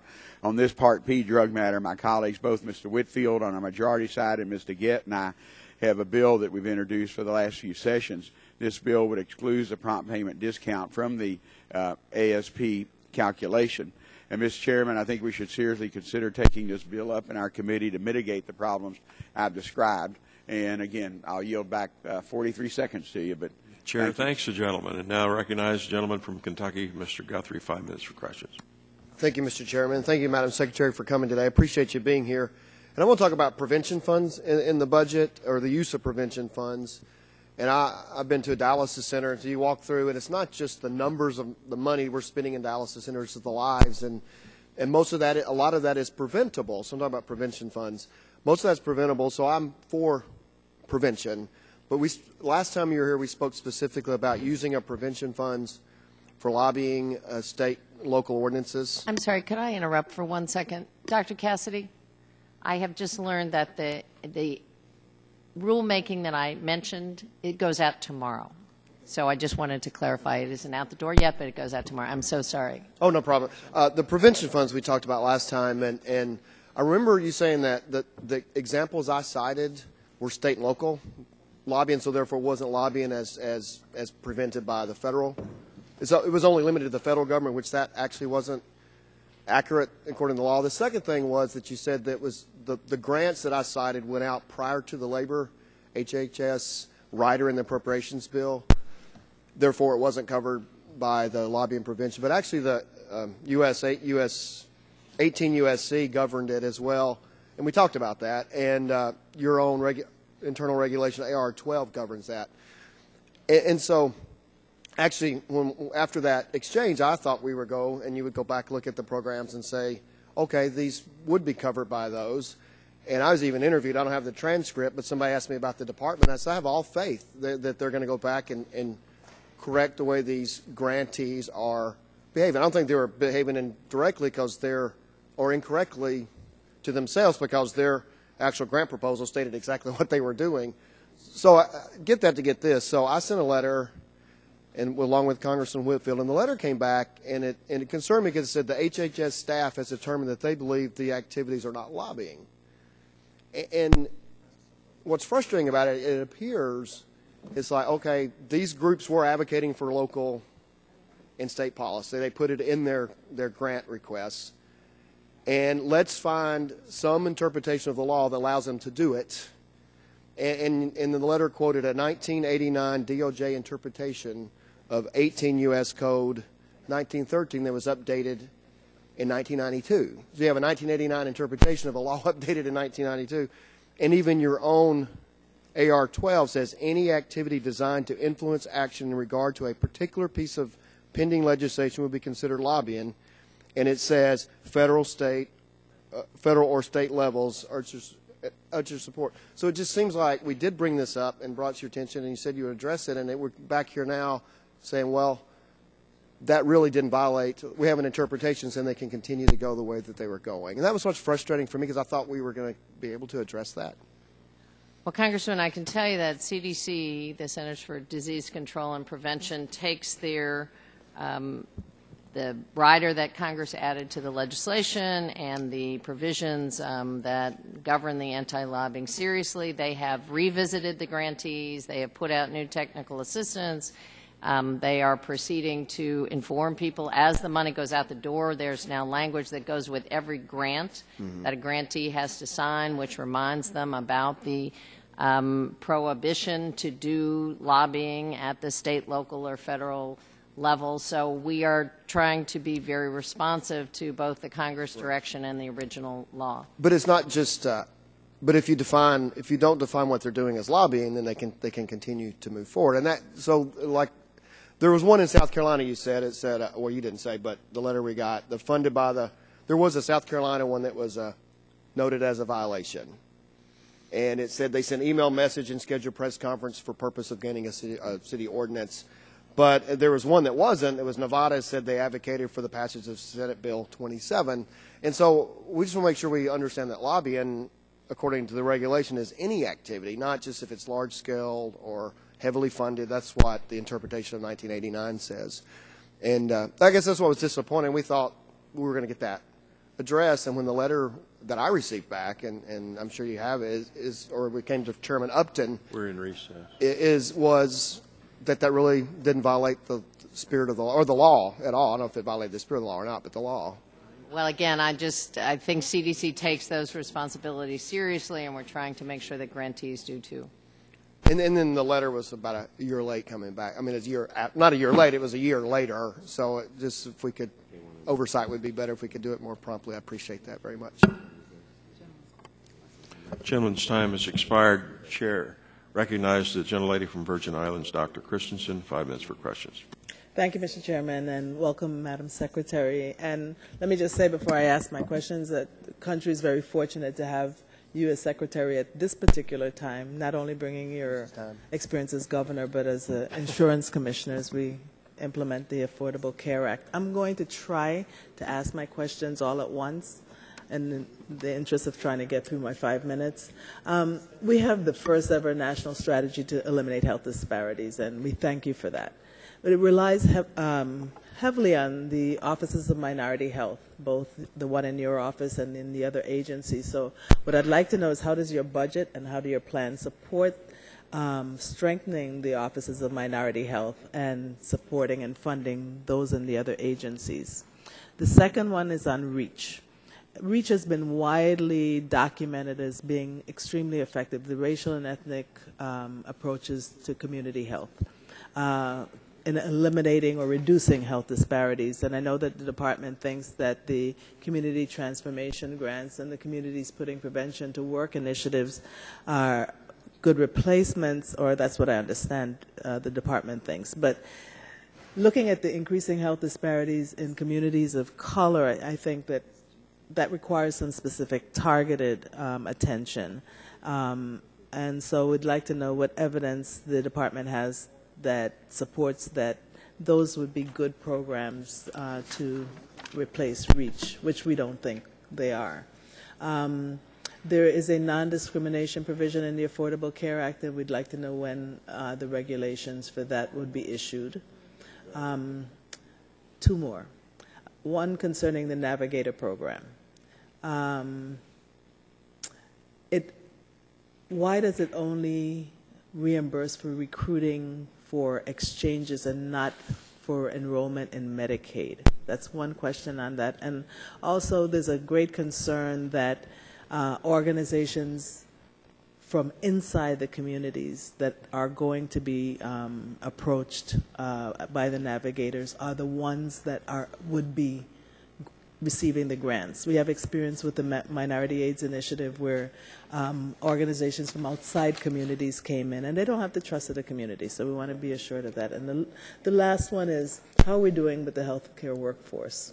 As a physician, I'm particularly interested in physicians, but for example, the department projects that urologists would be facing a 32% deficiency in the number of providers needed in 2030. So that's OMH, REACH, Navigator program, adequacy of the workforce, and non-discrimination provisions. Well, Congressman, you know that I share your keen interest in not only documenting health disparities but closing them. I don't think there's any question that the full implementation of the Affordable Care Act with Medicaid expansion and affordable health insurance is probably the single biggest step we can take to addressing health disparities, and so we're eager to work with you on that full implementation. I know that there is a question about resource allocation to REACH and to other programs. We have targeted the community transformation projects in areas where there are large numbers of health disparities. That's part of the criteria for doing this. And actually, in a better budget time, I think we'd fund everything, but we had to pick and choose and make some decisions going forward. But again, I think the combination of the implementation and the specific community projects aimed at communities of color and the National HIV/AIDS strategy, which again is targeting for the first time resources to those most in need, have great potential for moving forward. Health homes around chronic conditions is another area I think that isn't looked at as health disparities but will actually impact communities of color significantly. We share your concern about navigators coming from the community, being of the community, and that will be part of the criteria looked at as those funding proposals come in. And you will see in the 2014 budget requests for resources, particularly in HRSA, but also now with the mental health professionals to not only enhance workforce, nurse practitioners, physicians assistants, more National Health Service Corps folks, but also 5,000 mental health workers, which are part of the President's Now is the Time agenda. So we are keeping a keen eye on workforce issues. Chair, thanks to the gentlelady. Now I recognize the gentleman from Virginia, Mr. Griffith, 5 minutes for questions. Thank you, Mr. Chairman. Thank you, Madam Secretary, for being here. In an address to the Democratic National Committee in September 2012, you stated, first, if you already have insurance you like, you can keep it. Madam Secretary, I hear from constituents every week lamenting the fact that they have lost or at risk of losing their employer health insurance plan that they like because of Obamacare. And here's the dilemma that many business folks are being put into. A constituent of mine called me, sat down with his accountants and his experts and his medical people, and what they said to him was, you have three choices. The business that you've owned for 33 years, that you started out with small and started growing and growing, you have 59 employees. So here are your choices. You pay the $43,000 fine. You close down the third shift that's the least profitable of your three shifts. You just get rid of that, and then you don't have to do anything. Or you pay even more than the $43,000 to insure all of your employees. Now, most of his employees are already covered, or a large number of his employees he already pays for, and he pays for them in full. And he's struggling with these dilemmas, knowing that some of his people won't be able to afford the insurance that he's already paying for if he drops it completely. And he has not made a decision. But that's the dilemma that businessmen and women across the United States are having to go through. And again, at the DNC, you said, but for us Democrats, Obamacare is a badge of honor, because no matter who you are, what stage of life you're in, this law is a good thing. And I have to ask you, can you really believe that to the 7,000 employees who are part-time employees for the Commonwealth of Virginia who are facing a cutback in the number of hours that they have because the Commonwealth has decided, based on trying to make sure that they keep their costs in control, that they're not going to allow the part-time employees to have more than 29 hours, do you really believe that to those people it's a badge of honor, or that Obamacare is a good thing? Because now their hours are going to be cut. Yes or no? Well, sir, I don't like anybody's hours to be cut. We need to actually make sure that people get paid and work to take care of their families. But health costs are part of that overall payment. I have to move on because I only have a limited amount of time, but the examples go on. In my district, we have a county, Wythe County, Virginia. They hire retired law enforcement folks to work court security as court security employees. Now, many of these people already have insurance. They're usually retired, or a lot of them are. They have insurance or they have Medicare. Now the county is going to have to cut back their hours because they don't want to have to pick up insurance for people who already have insurance. And so they're going to have to cut back their hours. And for many of these folks, that translates into a 30% pay cut for these retirees. I don't believe that's a good thing, and I'll take your previous answer as the answer to that question as well, that you hate to see that happen, but sometimes things happen. And do you really believe that the 28-year-old male whose premiums will skyrocket next year, do you think he thinks that Obamacare is a good thing? And how about my 82, I got to keep going because my time's running out. How about my 82-year-old mother enrolled in a Medicare Advantage program, which is a highly popular program, which has been cut to pay for the ACA? Can you really believe, deep down in your heart, can you really believe that she thinks Obamacare is a good thing? The good news, your mother is paying less now than she did. I don't know about your mother's plan, but Medicare Advantage plans are down 10%. Enrollment is up almost 20%. So your mother actually is in better shape than she was before the Affordable Care Law was passed. Well, and she also got a lot of her stuff done. When she saw this coming down the pike, she said, anything that I know is wrong with me now, I'm getting it fixed. And how about Susan Surface, the 42-year-old single mother who was recently diagnosed with leukemia and turned away from enrollment in the high-risk pool program because the ACA established fund was depleted? I can't believe that she thinks that Obamacare is a good thing. Madam Secretary, if repeal had gone forward, there would be no pre-existing and what I would have to say, plan whatsoever. Madam, is that for so many of these folks who are facing uncertainty as to what's going to happen, who may not be able to pay the employers who like to pay for their long-term employees, who may not be able to afford to do that, they don't think Obamacare is a good thing. They don't see it as a badge of honor. I have to tell you, Madam Secretary, and I know we disagree on this, but from when I talk to my constituents, it appears to me that thinking that Obamacare is a good thing and is a badge of honor is just wrong thinking. And in fact, I believe it's going to make a majority of Americans losers in the health care arena. Mr. Chairman, I thank you so much for the opportunity, and I yield back. Chair, thanks, gentlemen. Now recognize the gentlelady from Florida, Ms. Castor, 5 minutes for questions. Thank you, Mr. Chairman, and welcome. I want to thank you, Secretary Sebelius, because, and the President and your team here, because what this budget does, it stays true to American families, especially our parents and grandparents that stay on Medicare. This is very interesting what my colleague has raised, because what we know about the Republican budget that was passed is their plan for Medicare is to turn it into a voucher. That doesn't save anybody money. It simply shifts cost to the beneficiary, probably including the family members of my colleagues. And what it will do over time is really force Medicare to wither on the vine.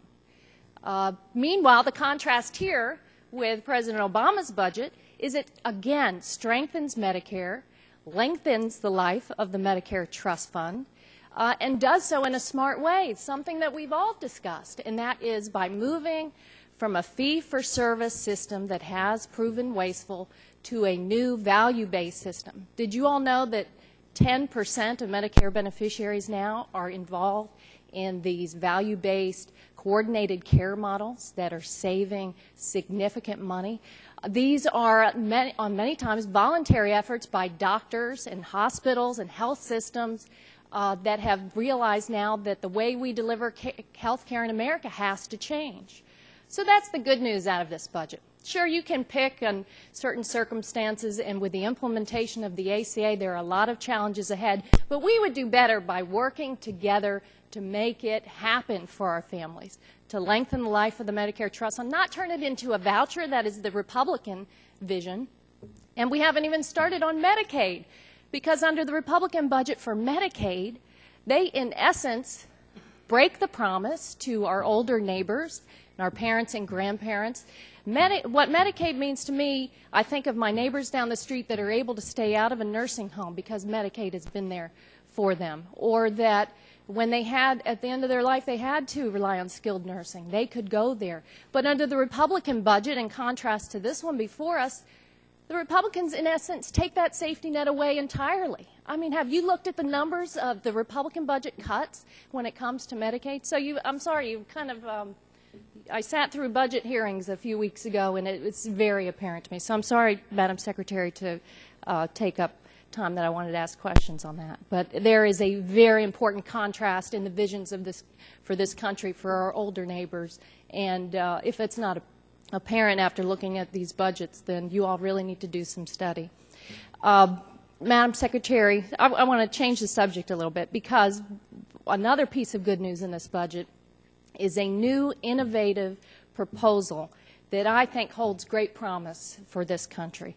And that is the new innovative plan for brain research, the collaboration with our academic institutions, the NIH, the private sector, on brain research. This is an ambitious project that is necessary and important to develop the tools now as we confront greater diagnosis of Alzheimer's, mental illness, and others. Could you give us an outline of how this collaborative effort will work and your vision for the coming years here?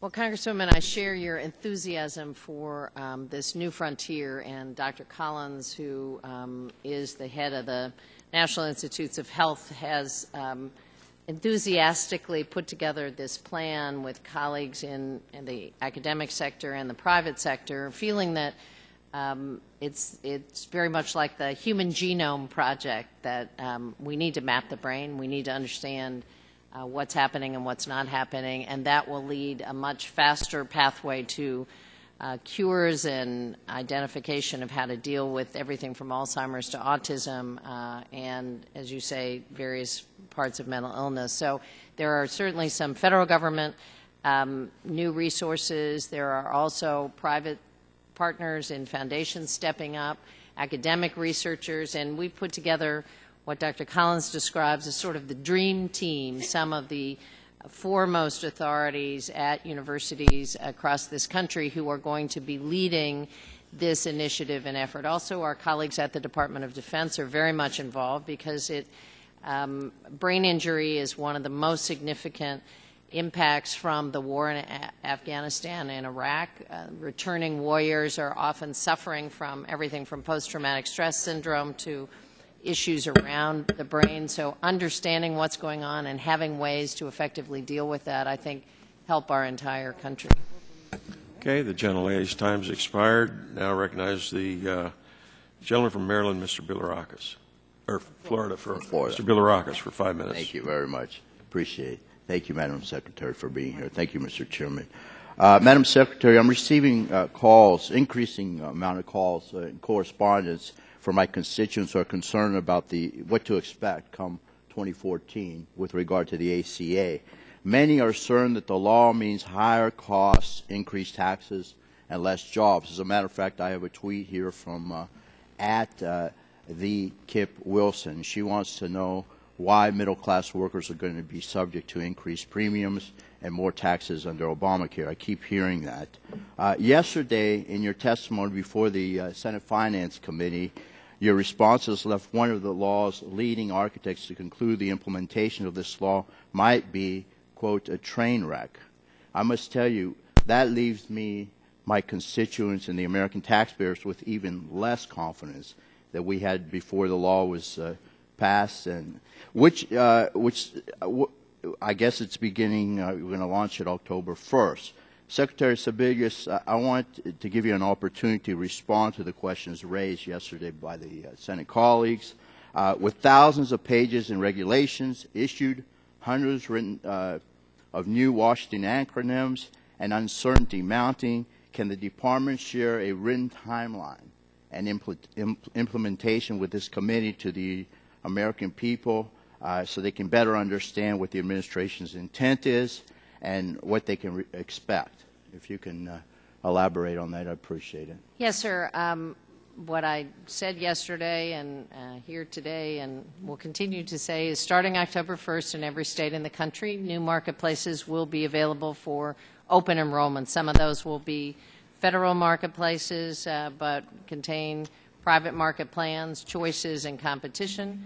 And some are going to be run by the states. In advance of that, hopefully this summer, there will be individuals trained to answer questions and do outreach so people can become aware of what's developing and the choices they can make for themselves and their family. There is an up-and-running website with a very clear timeline, healthcare.gov, which gives steps along the way.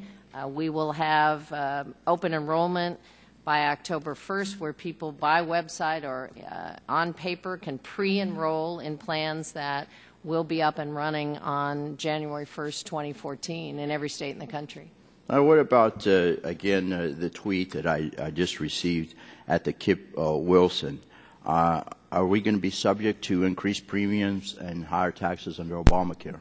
Well, the insurers right now, Congressman, are just beginning to file their planned rates for the new marketplaces. There is then a negotiation period either at the state level or with the federal marketplaces about what those rates are. So I think it is any description of what people will be paying, I think, is just invented at this point. The rates are not filed.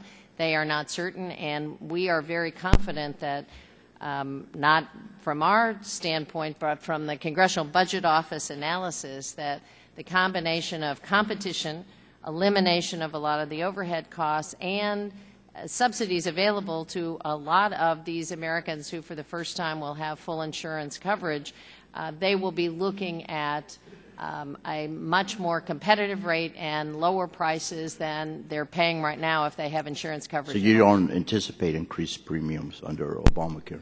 I do not anticipate the kind of rate shock that people are describing. And again, there are no rates filed, so anyone who is giving quotes about what rates will be paid is just really inventing that. Thank you, Madam Secretary. Next question. According to the reports, HHS believes it has the authority to shift money from certain accounts to fund any remaining expenses related to implementation of the new health care law, specifically from any non-reoccurring expense fund.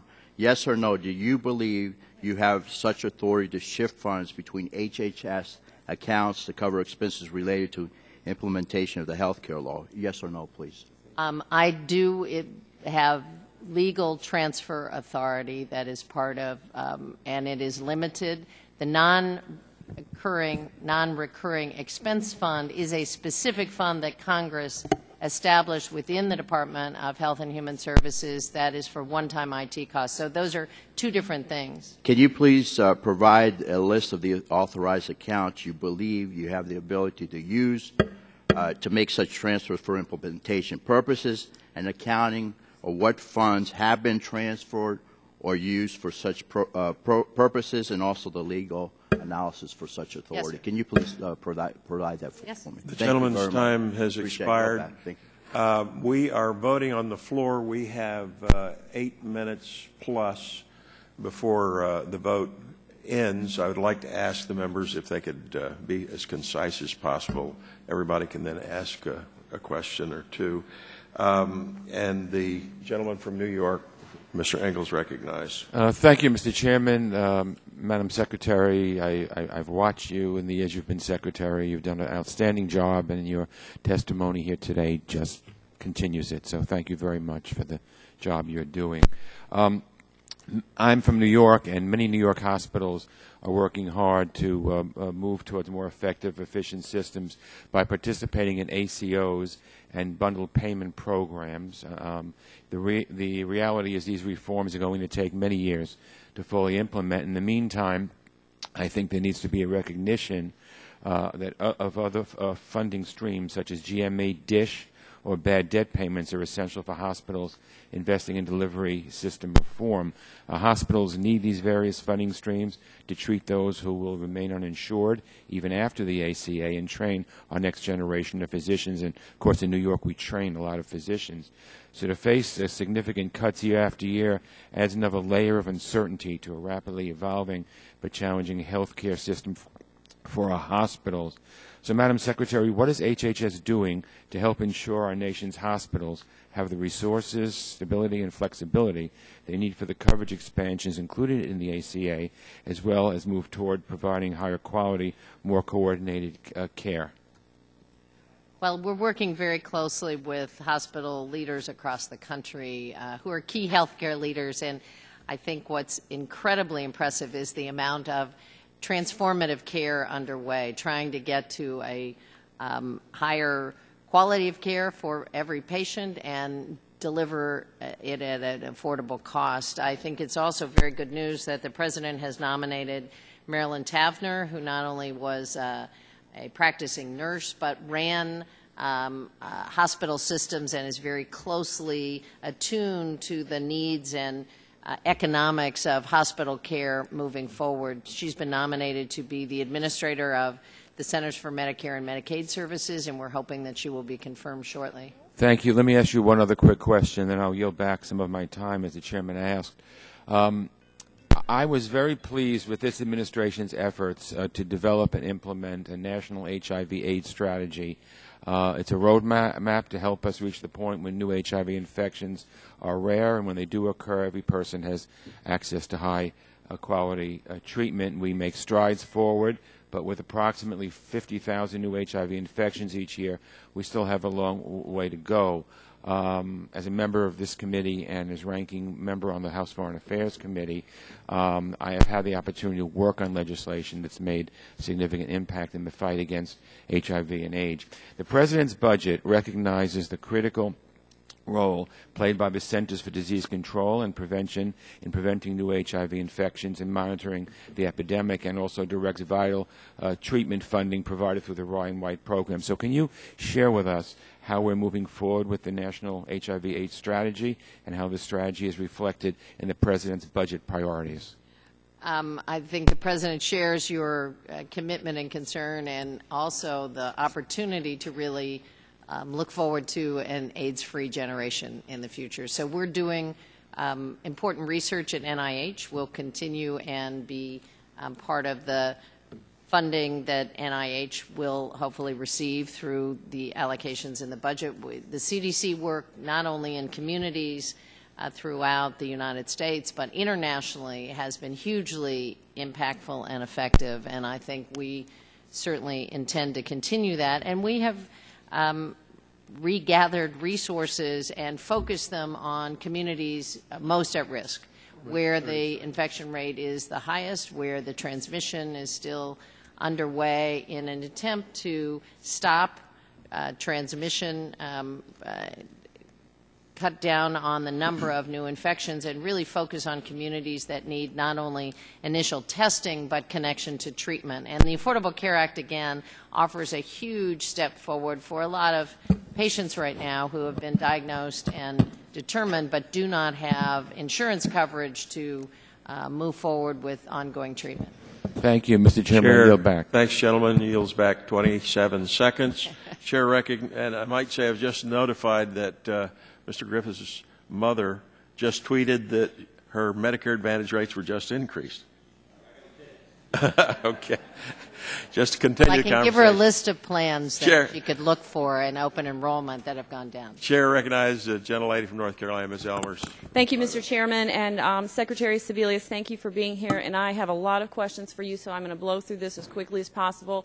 So if you can answer with a yes or no, that would be very, very helpful, because I am being respectful of my colleagues.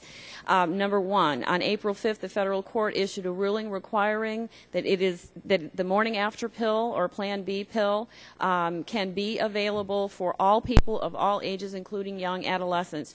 Do you plan to repeal this ruling, yes or no? Yes or Isn't no? it yes or no? I have no jurisdiction over a federal judge. Okay, no jurisdiction. So you do not plan to approach this in any way? The Justice Department is currently evaluating an appeal. Okay, they're evaluating an appeal at this time, the Justice Department? Yes, that is okay, not our thank jurisdiction. You. I would like to move on.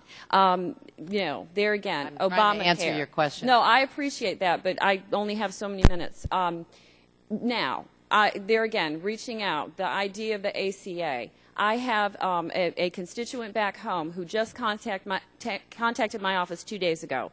He has 200 employees. He cannot afford to provide health care for them at this time. He knows that he is going to be hit with a $2,000 per person penalty. He basically is saying, look, 80% of my employees are minority. I will have to lay off 60 employees just to be able to deal with the penalty itself. In doing some research, doing some homework here, 61% increase in insurance rates in North Carolina, 61%. According to the Kaiser Family Foundation, for a family, $5,600 for an insurance plan with a 20% increase as a result of the ACA. My staff has done some research as well. For a plan for a family of 4, the cost would be $271 per month with a $25,000 deductible. That is unbelievable. My question to you, ma'am, because you have talked about this ACA creating a thriving middle class, helping create jobs. Does this, what I just laid out to you, create a thriving middle class? Yes or no? There are no rates filed in the new marketplace, As it so is I have right no now. idea so what you're quoting. saying is that there are no rates. There is no implementation. The cost of insurance would drop that drastically for a family. Ma'am, all I'm telling you is I have no idea what rates you're quoting, but that is not an effect of the Affordable Kaiser Care Family Act. Foundation. They may be quoting what's happening right now in the market in North Carolina. I also had my staff reach out to the, as you stated it, a one-stop shop website, basically incredibly non-user-friendly, categorizes Medicaid for the poor, under 26, co-op plans. There is no one standard plan to compare anything to. How can anyone plan for the future? Employees, individuals, how can anyone plan for the future? I know you keep citing the 2014 date. However, we live in real time.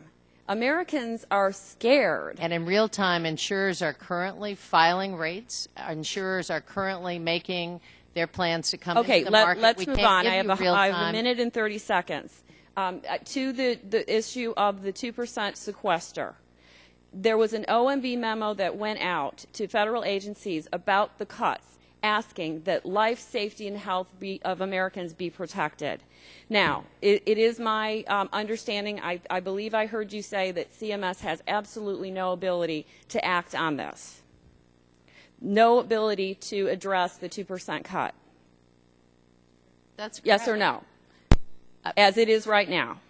Yes, because, that is correct. Okay. The reason that I'm asking is because right now, as you know, there are cancer patients who are being turned away from community cancer centers who need their chemotherapy if they have Medicare. Is that correct? And I did hear your Ways and Means testimony, and you said that right now there are patients who are being turned away. Part of the sequester was a 2% across-the-board cut for every division of CMS, every program, every category. That's what was implemented by the United States Okay. Congress. And it affects physicians who are giving life-saving treatments to patients, correct? Because it attacks the Part B.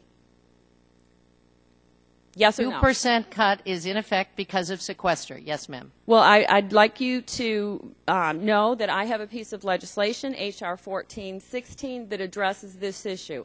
There are families in crisis right now who have received an incredible, devastating piece of information. However, I would like to further this by saying that the President's budget actually increases that formula, decreases payment and reimbursement to those physicians by another 1%, makes it an ASP plus 3% rather than the 4.3%.